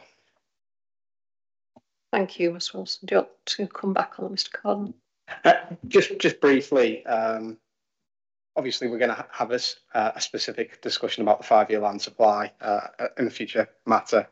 What I would note is obviously there is a distinction between deliverable sites included in your 5-year housing land supply and developable sites included in the wider land supply. That's specifically recognised in the NPPF, and it is those definitions of deliverable and developable that the council applies when assessing sites. That's explained within the housing land supply GC 47. And I think that's quite an important distinction that needs to be recognised when you consider the wider land supply. Thank you. Do you want to come back on? No, Mum, safe for just a brief comment saying that as part of the local plan process, the council will have considered whether the sites were suitable, available and achievable. And effectively, the query with regards to availability and achievability, intrinsically, you do need to know that there is a landowner or a developer on board that is willing to allow that site to come forward. Thank you.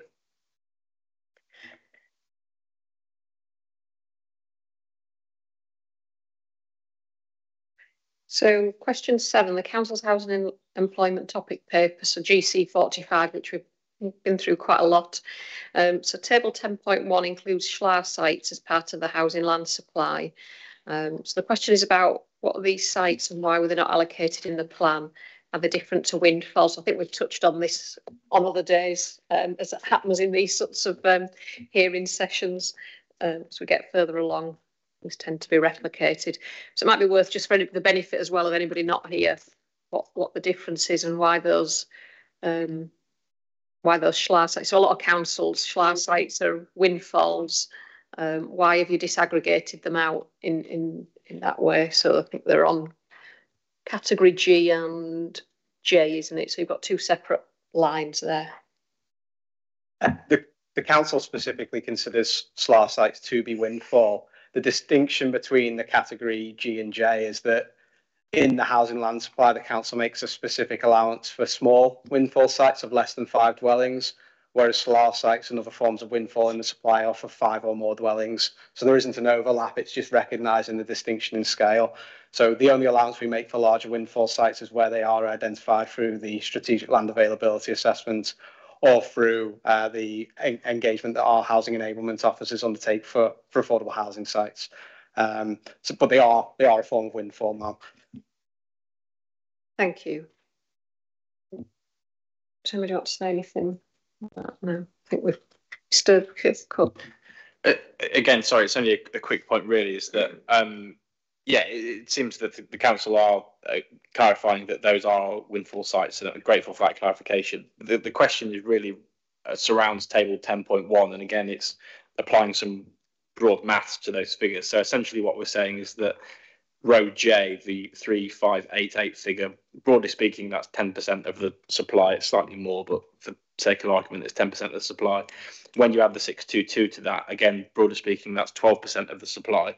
The question I have really is where the evidence is to demonstrate that a 12% windfall allowance is demonstrably achievable. I've had a look around in the Shirehall, and I can't see a figure that demonstrates that that's sound and can be relied upon for the planned period, but happy to be corrected on that. Thank you.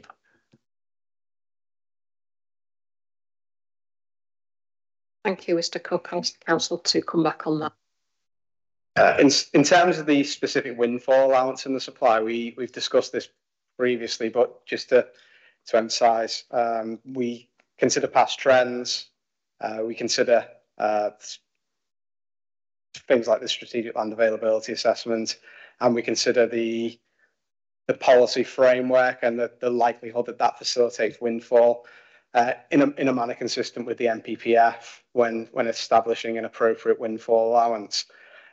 In terms of the Shirehall sites, they are specifically informed by the assessment work that was undertaken within the Shirehall, which looks at suitability, availability, achievability and viability, and only those sites that were considered accepted, which is effectively where they are consistent with policy, come forward without the need for allocation, are included within the land supply. And that's one of the reasons why we haven't proposed to allocate them, because effectively the policies in the plan facilitate their delivery without the need for their allocation. That is the evidence that we draw upon to establish the supply. Obviously, there is a distinction between the total supply and that required to achieve the housing requirements. In that table, 10.1 demonstrates the capacity to deliver 34,874 dwellings, whereas obviously the housing requirements is 31,300. What that demonstrates is that there's flexibility in the supply, but obviously not the entirety of that is required to achieve the proposed housing requirements. So just to pick up on that last point, I think it's quite important because we're talking about we're talking about the 12% being the proportion of of the supply figure, but obviously that's the supply figure is not the same as the requirement figure. And where we were yesterday, we're saying our council's case around compelling evidence around windfall allowances is to say we need 1,500 windfall to come forward over the plan in order to meet the housing requirement. Not that's the difference, okay, on that one. So just make sure everyone's clear on that one. It's an important distinction, I think. Yeah, so what, I think based on the calculations I've done, it's 12% of the overall supply and 13.5% of the requirement. I got it to. That's correct.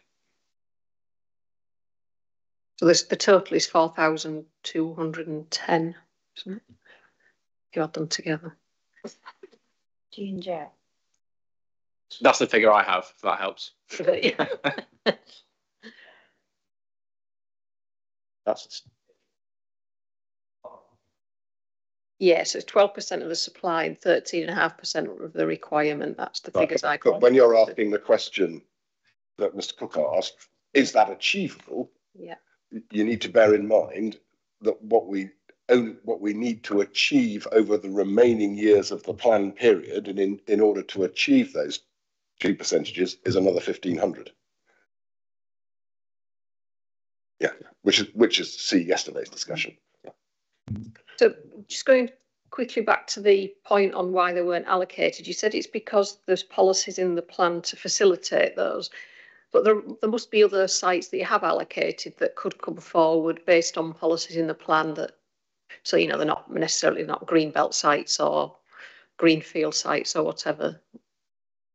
The majority of the proposed allocations in the plan are greenfield sites on the edge of settlements or new strategic settlements, if you like. There are a limited number of brownfield sites where we felt it was appropriate to provide additional certainty about their status.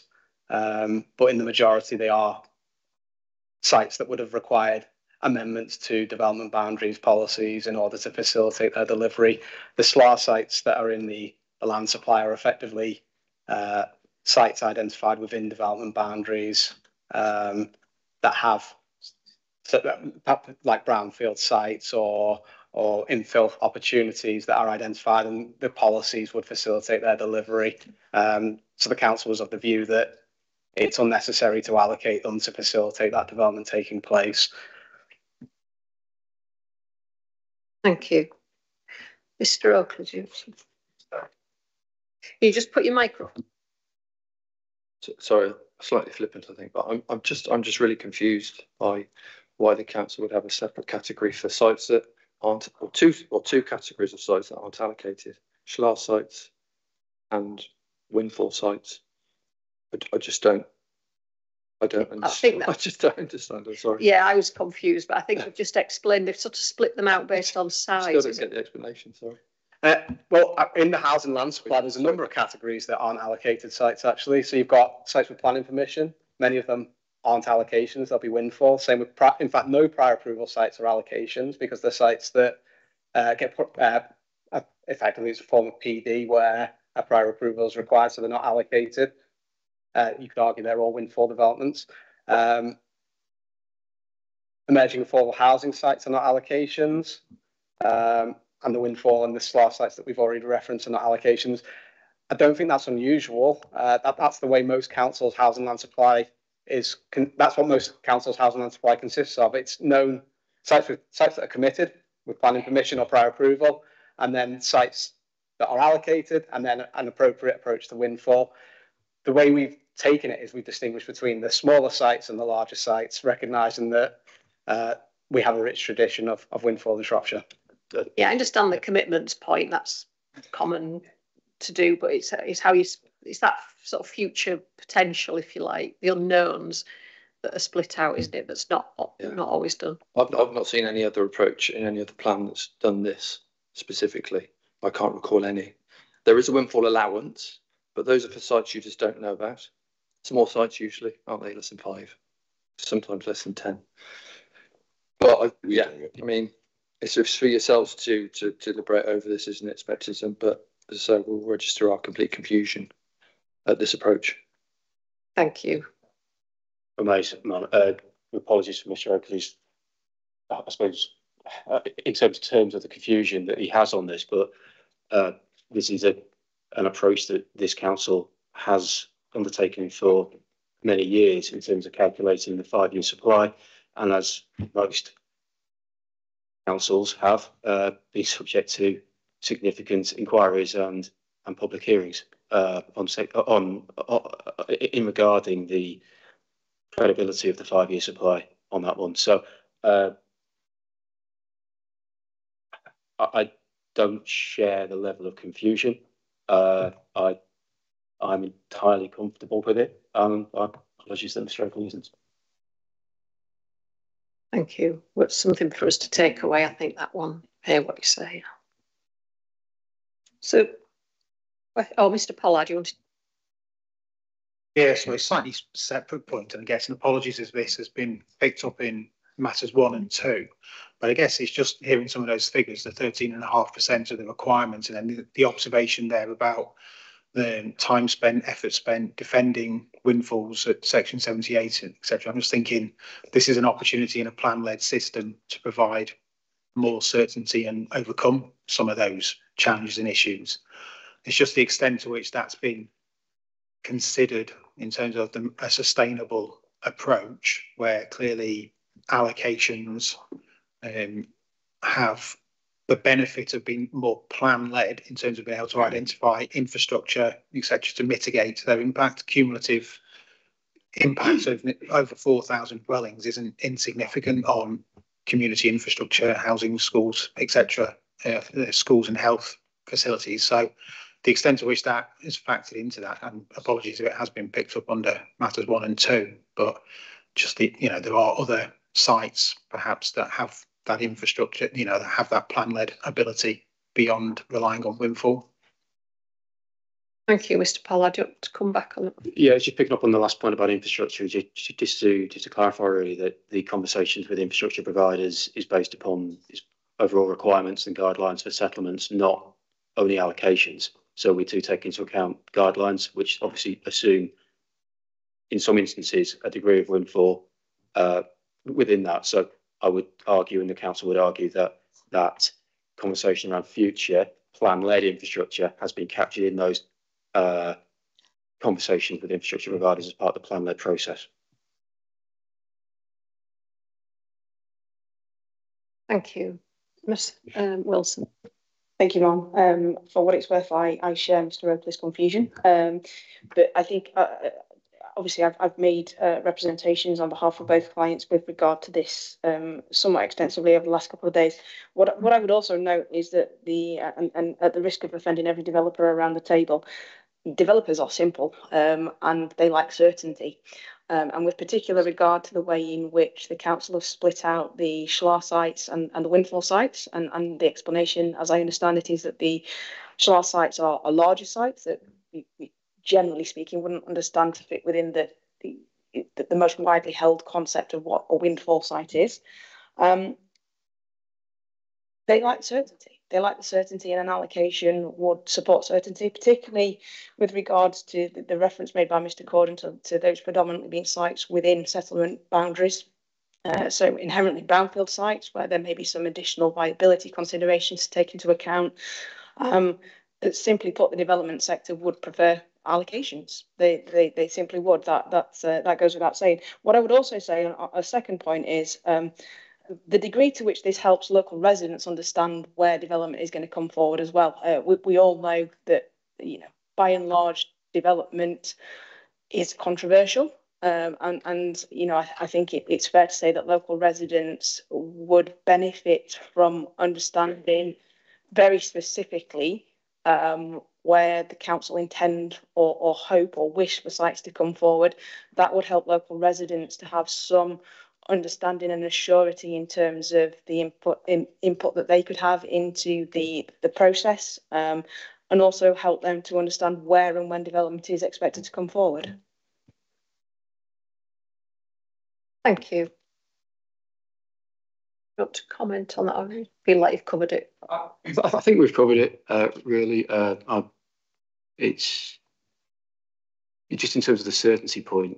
around communities, does go back to how we consulted on this plan as well. We have boundaries development for a number of settlements, and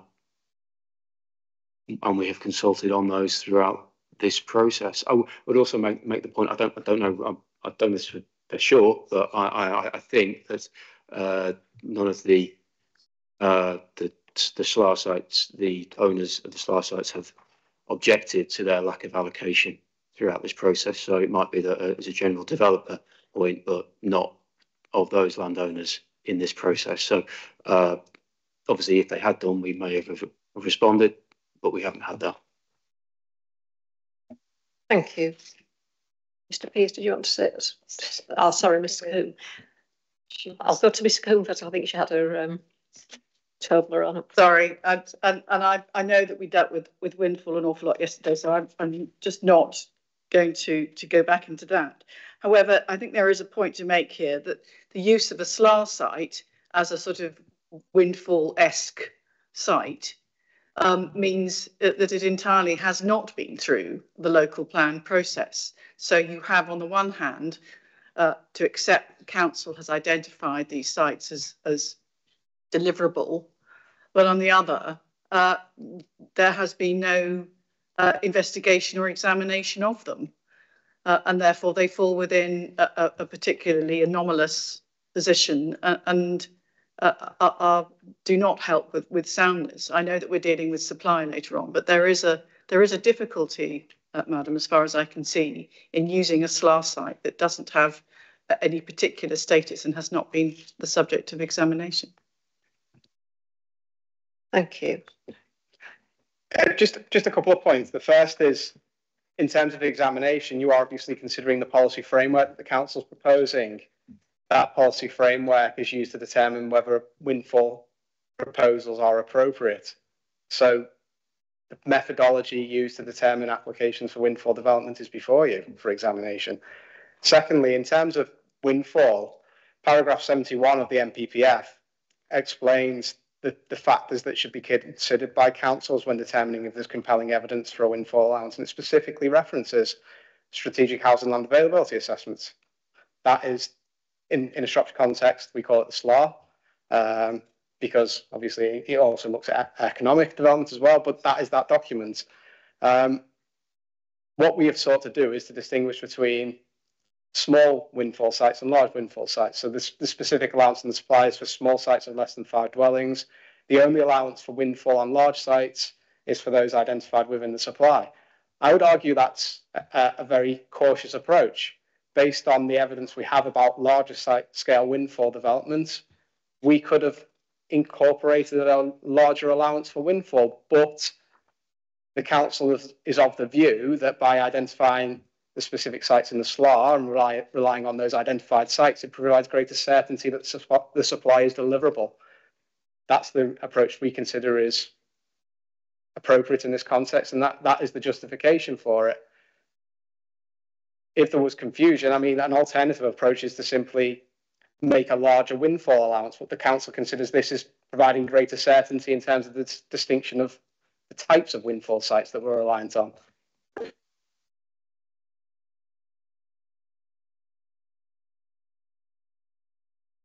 Ms. Coombe, do you want to say any more? Well, I think that it kind of makes the point for us, because you're either, I mean, this is what we discussed yesterday. This is the approach the council has taken. It is not what many other authorities do.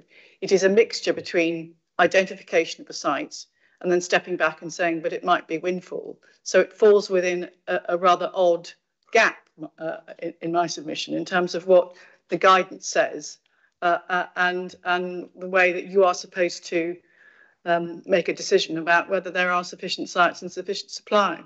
Madam, the guidance does indeed refer to the SLAR as a means of identifying windfall, but it doesn't say identify the specific sites from the SLAR. It is to give an idea of potential windfall, and that is it. So that's why I think that there are concerns about how how the council has approached it and what you are being asked to accept.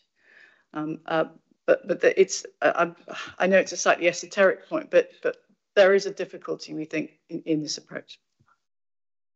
Thank you, Mr. Pearce. Thank you. I understand the council's distinction between small windfalls and slightly larger windfalls or SLAR sites.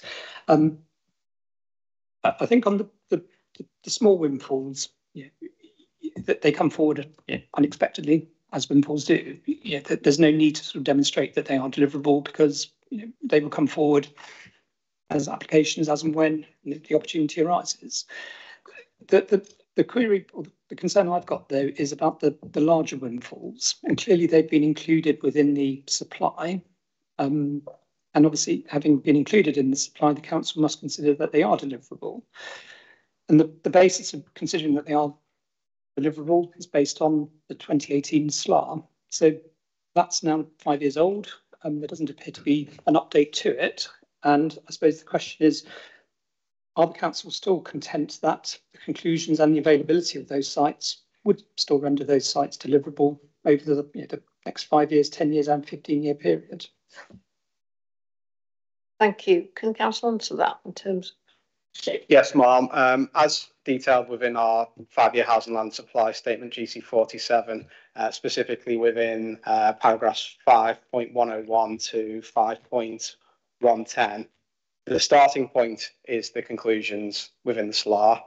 When we prepare each iteration of the 5-year land supply statement, we then review the suitability, availability, achievability, viability of all sites within our supply, including the SLAR sites. That assessment is summarised within Appendix G of the 5-year land supply statement. So we're not reliant on 2018 assumptions. We review them annually to ensure that we consider we have a robust position with regards to either the deliverability or developability of SLAR sites, because not all of them are included within the 5-year period, because there's a recognition of lead-in times and delivery rates, and that those assumptions are updated annually to ensure that we have a robust position with regard to those sites. Thank you. Anybody else want to say anything on this point before Mr. Kells? I am resisting going over everything that I said on windfalls yesterday, but I just wanted to pick up a couple of points. The first one is I can see the difficulty with putting these into various separate compartments, and part of it comes from this. The MPPF doesn't make this distinction between small and large windfalls, and yet local authorities often do it, and in a way which therefore adds to confusion. So there may be a way of making it clearer in this table that these are windfall sites. There were just two other points on it.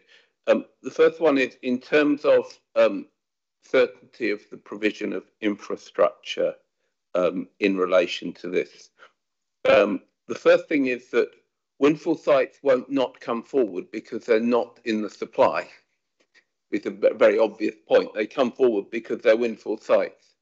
So any infrastructure issues that will come forward whether or not they're in or outside the plan. And I assume because the council has, we think there should be a higher number of windfalls. The council has shown that it's dealt with windfalls over the last 5 years to a considerable extent. And I would assume that in the process of that, the infrastructure issues have been dealt with and those windfalls have been delivered within the planning process. So I think that gives some confidence on that. So I think in terms of that fact that the windfalls will come forward and those infrastructure issues will have to be dealt with, whether or not just because they're not in the plan doesn't kind of, you take them out of the supply, doesn't get rid of that. And the other clear point is, it's important to note that, as people have said, this amounts to about 12%, but that means that 88% of all development is not, the consequence of that is that a large amount is not on windfall sites. So infrastructure will be provided based on that. So I think it can be overestimated the fact that there will be some uncertainty, and that would apply. There will be infrastructure issues anyway. So I just wanted to make those couple of points on it. As I say, I won't repeat all the other things that we said. Thank you. The council. It was just a point really about infrastructure provision on windfall sites as well, because just a wider point really about, again, going back to developer contributions and particularly around the SIL. Obviously, the SIL is payable on all open market dwellings. Yes, there's a few restrictions on that, or a few exemptions from that, but there's no reason, I think, for us at this point to say that there wouldn't be developer contributions to support mitigating infrastructure needs from windfall as part of those developer contributions. So there's an inbuilt process in the planning process which we operate here in Shropshire to cater for that perhaps small scale infrastructure need from small, any windfall development. Thank you. Ms. Wilson. Yes, thank you, ma'am. It's just, I suppose, with regards to that specific answer there. Mr. Kells, can you just turn your microphone? Oh, I'm so sorry. Apologies. So yeah, just with regard to that point in regard to infrastructure, again, noting the position with regards to affordable housing, which I've duly made. I think if we refer to table 10.2, which is the updated housing and employment topic paper, we can see that some of the windfall allowance, which I'm assuming within this table comprises both the SLAR sites and indeed windfall sites, somewhat confusingly. Some of the numbers that are expected to be delivered here are quite significant. So, for example, in Ellesmere, we've got 130 dwellings. Now, when we're talking about infrastructure, if you had a single application coming forward for 130 dwellings, that would be subject to a greater degree of scrutiny in terms of the requirements for supporting technical evidence. It would inherently require affordable housing. There would be consideration of the highway impact including the cumulative highway impact in addition to the existing and proposed allocations. And simply put, the council's approach does not prevent a scenario where you effectively get 13 applications for 10 dwellings coming forward that are simply not subject to that same scrutiny or that same level of investigation in terms of the cumulative impact.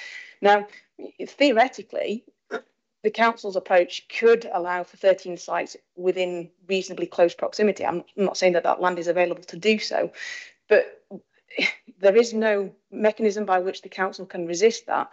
And there is nothing required for a smaller application that is going to be anywhere near as significant as a level of evidence to demonstrate cumulative impacts and deliverability and the impact on wider infrastructure or services, including the degree to which Section 106 contributions are sought. So it is a substantive point that simply saying 130 dwellings in Ellesmere, that's fine, but you are failing to have regard to the impact of that 130 dwellings on the infrastructure availability, including the highway network.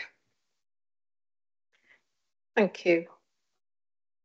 Thank you, ma'am. Just going back on that, just to reiterate a point I made earlier on about the more strategic infrastructure requirements have been through discussions with infrastructure providers, and that process is a live issue as well and will continue.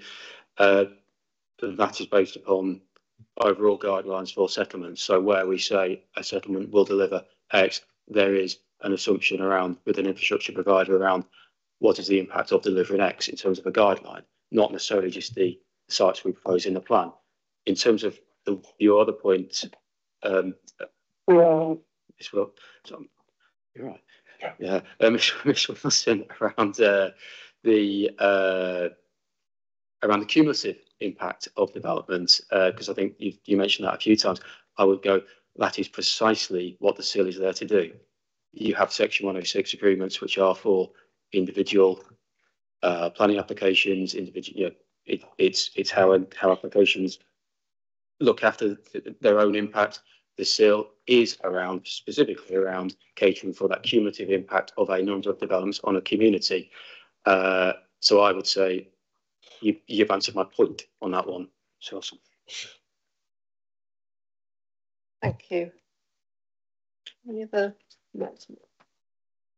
Okay, so we'll move to question 8. I think we might have covered this already. Should windfalls be counted as part of the housing supply for years 1 to 5 and years 11 to 15? I think that's maybe been already answered in other ways.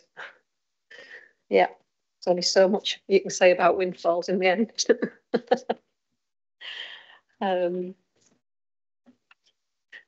Question 9 again. I think again talked about paragraph 71 of the framework, which talks about the need for compelling evidence that windfall allowances for large and small sites would represent a reliable source of housing supply.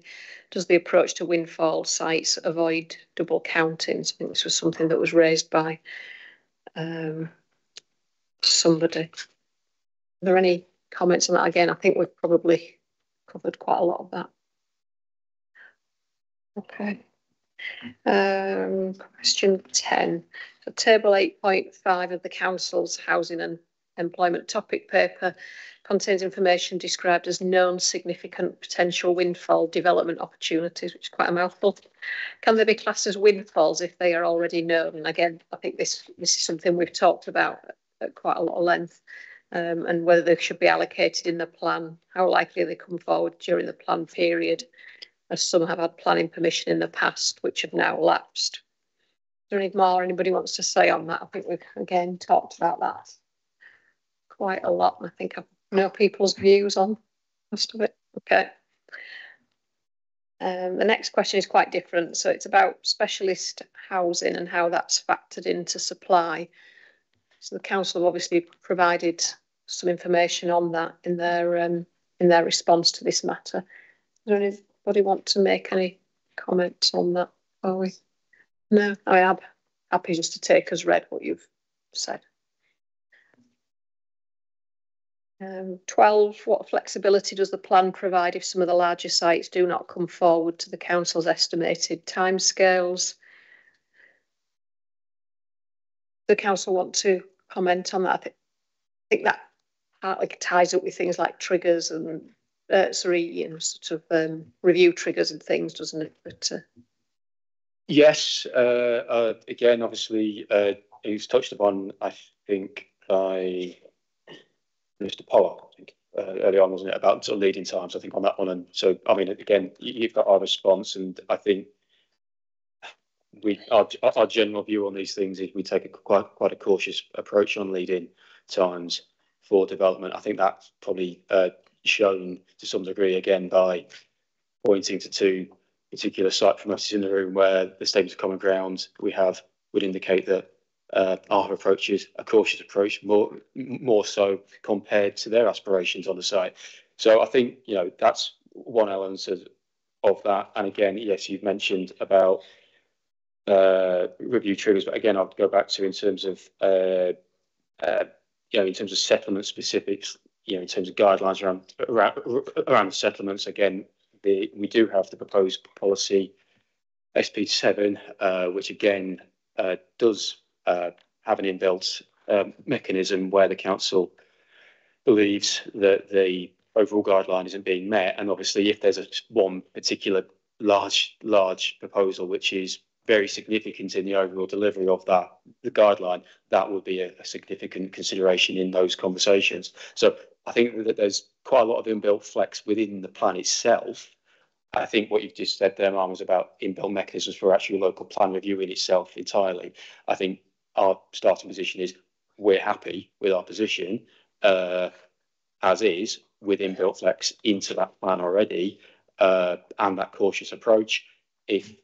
But equally recognise that, one, there's a national picture here which might require an early review in any case, and again, it's obviously in your hands a little bit there about whether you you considered an early review mechanism is required as well. So again, happy to have that conversation separately, or if that's okay. I mean, that's all I really wanted to say on that here, unless there was anything specifically you wanted to take up. No, that's helpful. Does anybody want to, Mr. Pollard? Thanks. And again, you've got our hearing statement. I think perhaps we differ in terms of a view as to how cautious the council has been. I'll leave you to read Appendix 1 and the information in there, but I don't think it's too difficult to apply some different assumptions and suddenly find quite a large gap of more than 2,000 homes. So in terms of challenges to whether lead-in times have been appropriately applied and therefore whether delivery will occur in the planned period. I think just picking up on some of the conversation in the last few points as well, it's not just the impacts of windfalls falling away versus larger sites. I think it's the benefits as well. I think it's not, what is the immediate issue, way how does the plan respond if these larger sites aren't delivering, recognising they have particular benefits or addressing particular challenges, i.e. they're bringing housing in the right areas, the areas that have been identified, or they're bringing bypasses or infrastructure or particular mitigation measures for education. So I don't necessarily agree with the council in terms of that the kind of it's fine, the review will sort itself out is appropriate. I think it needs a firmer review mechanism and a clear indication of exactly what happens if under delivery is occurring, with particular reference to the larger sites, those settlements which are expecting greater proportions of delivery, and without raising it again, the unmet need point as well, the sites there. Thank you. Got to come back now. Okay. Ms. Wilson. Thank you, Mum. Please forgive me. I may have made this point yesterday, or I may have dreamt that I made this point yesterday. So if I did, I apologise. But I think with reference to flexibility within the policy, I suppose a mechanism by which there is scope for addressing where delivery doesn't occur. I read policy SP7 criterion 4 as being very specific to individual settlements, and I maintain that there is a necessary modification that allows effectively the council to say, okay, so development in Albrighton hasn't reached the level that we would expect it to. It's not done so within a set period time frame. And rather than there being, a mechanism by which you could release more land in Albrighton or something, effectively it needs to be looked at a Shropshire-wide level. The slow delivery in one settlement should not prevent delivery in other settlements, offsetting that in the context of an urgent need to deliver and boost the supply of housing and affordable housing.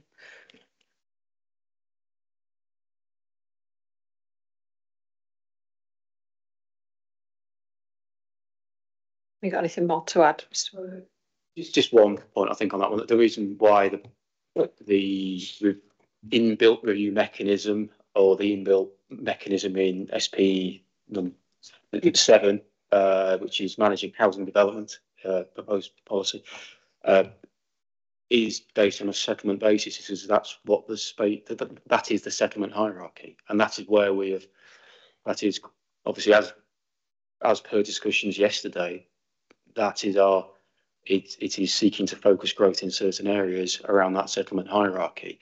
So I don't see the benefit necessarily of having that same mechanism at the sort of county-wide level. We view it's more important at the settlement level.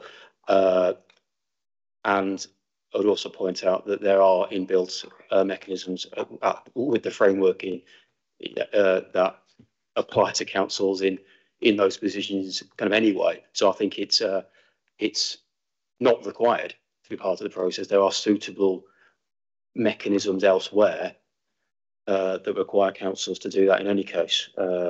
So that was just a couple of points I just wanted to make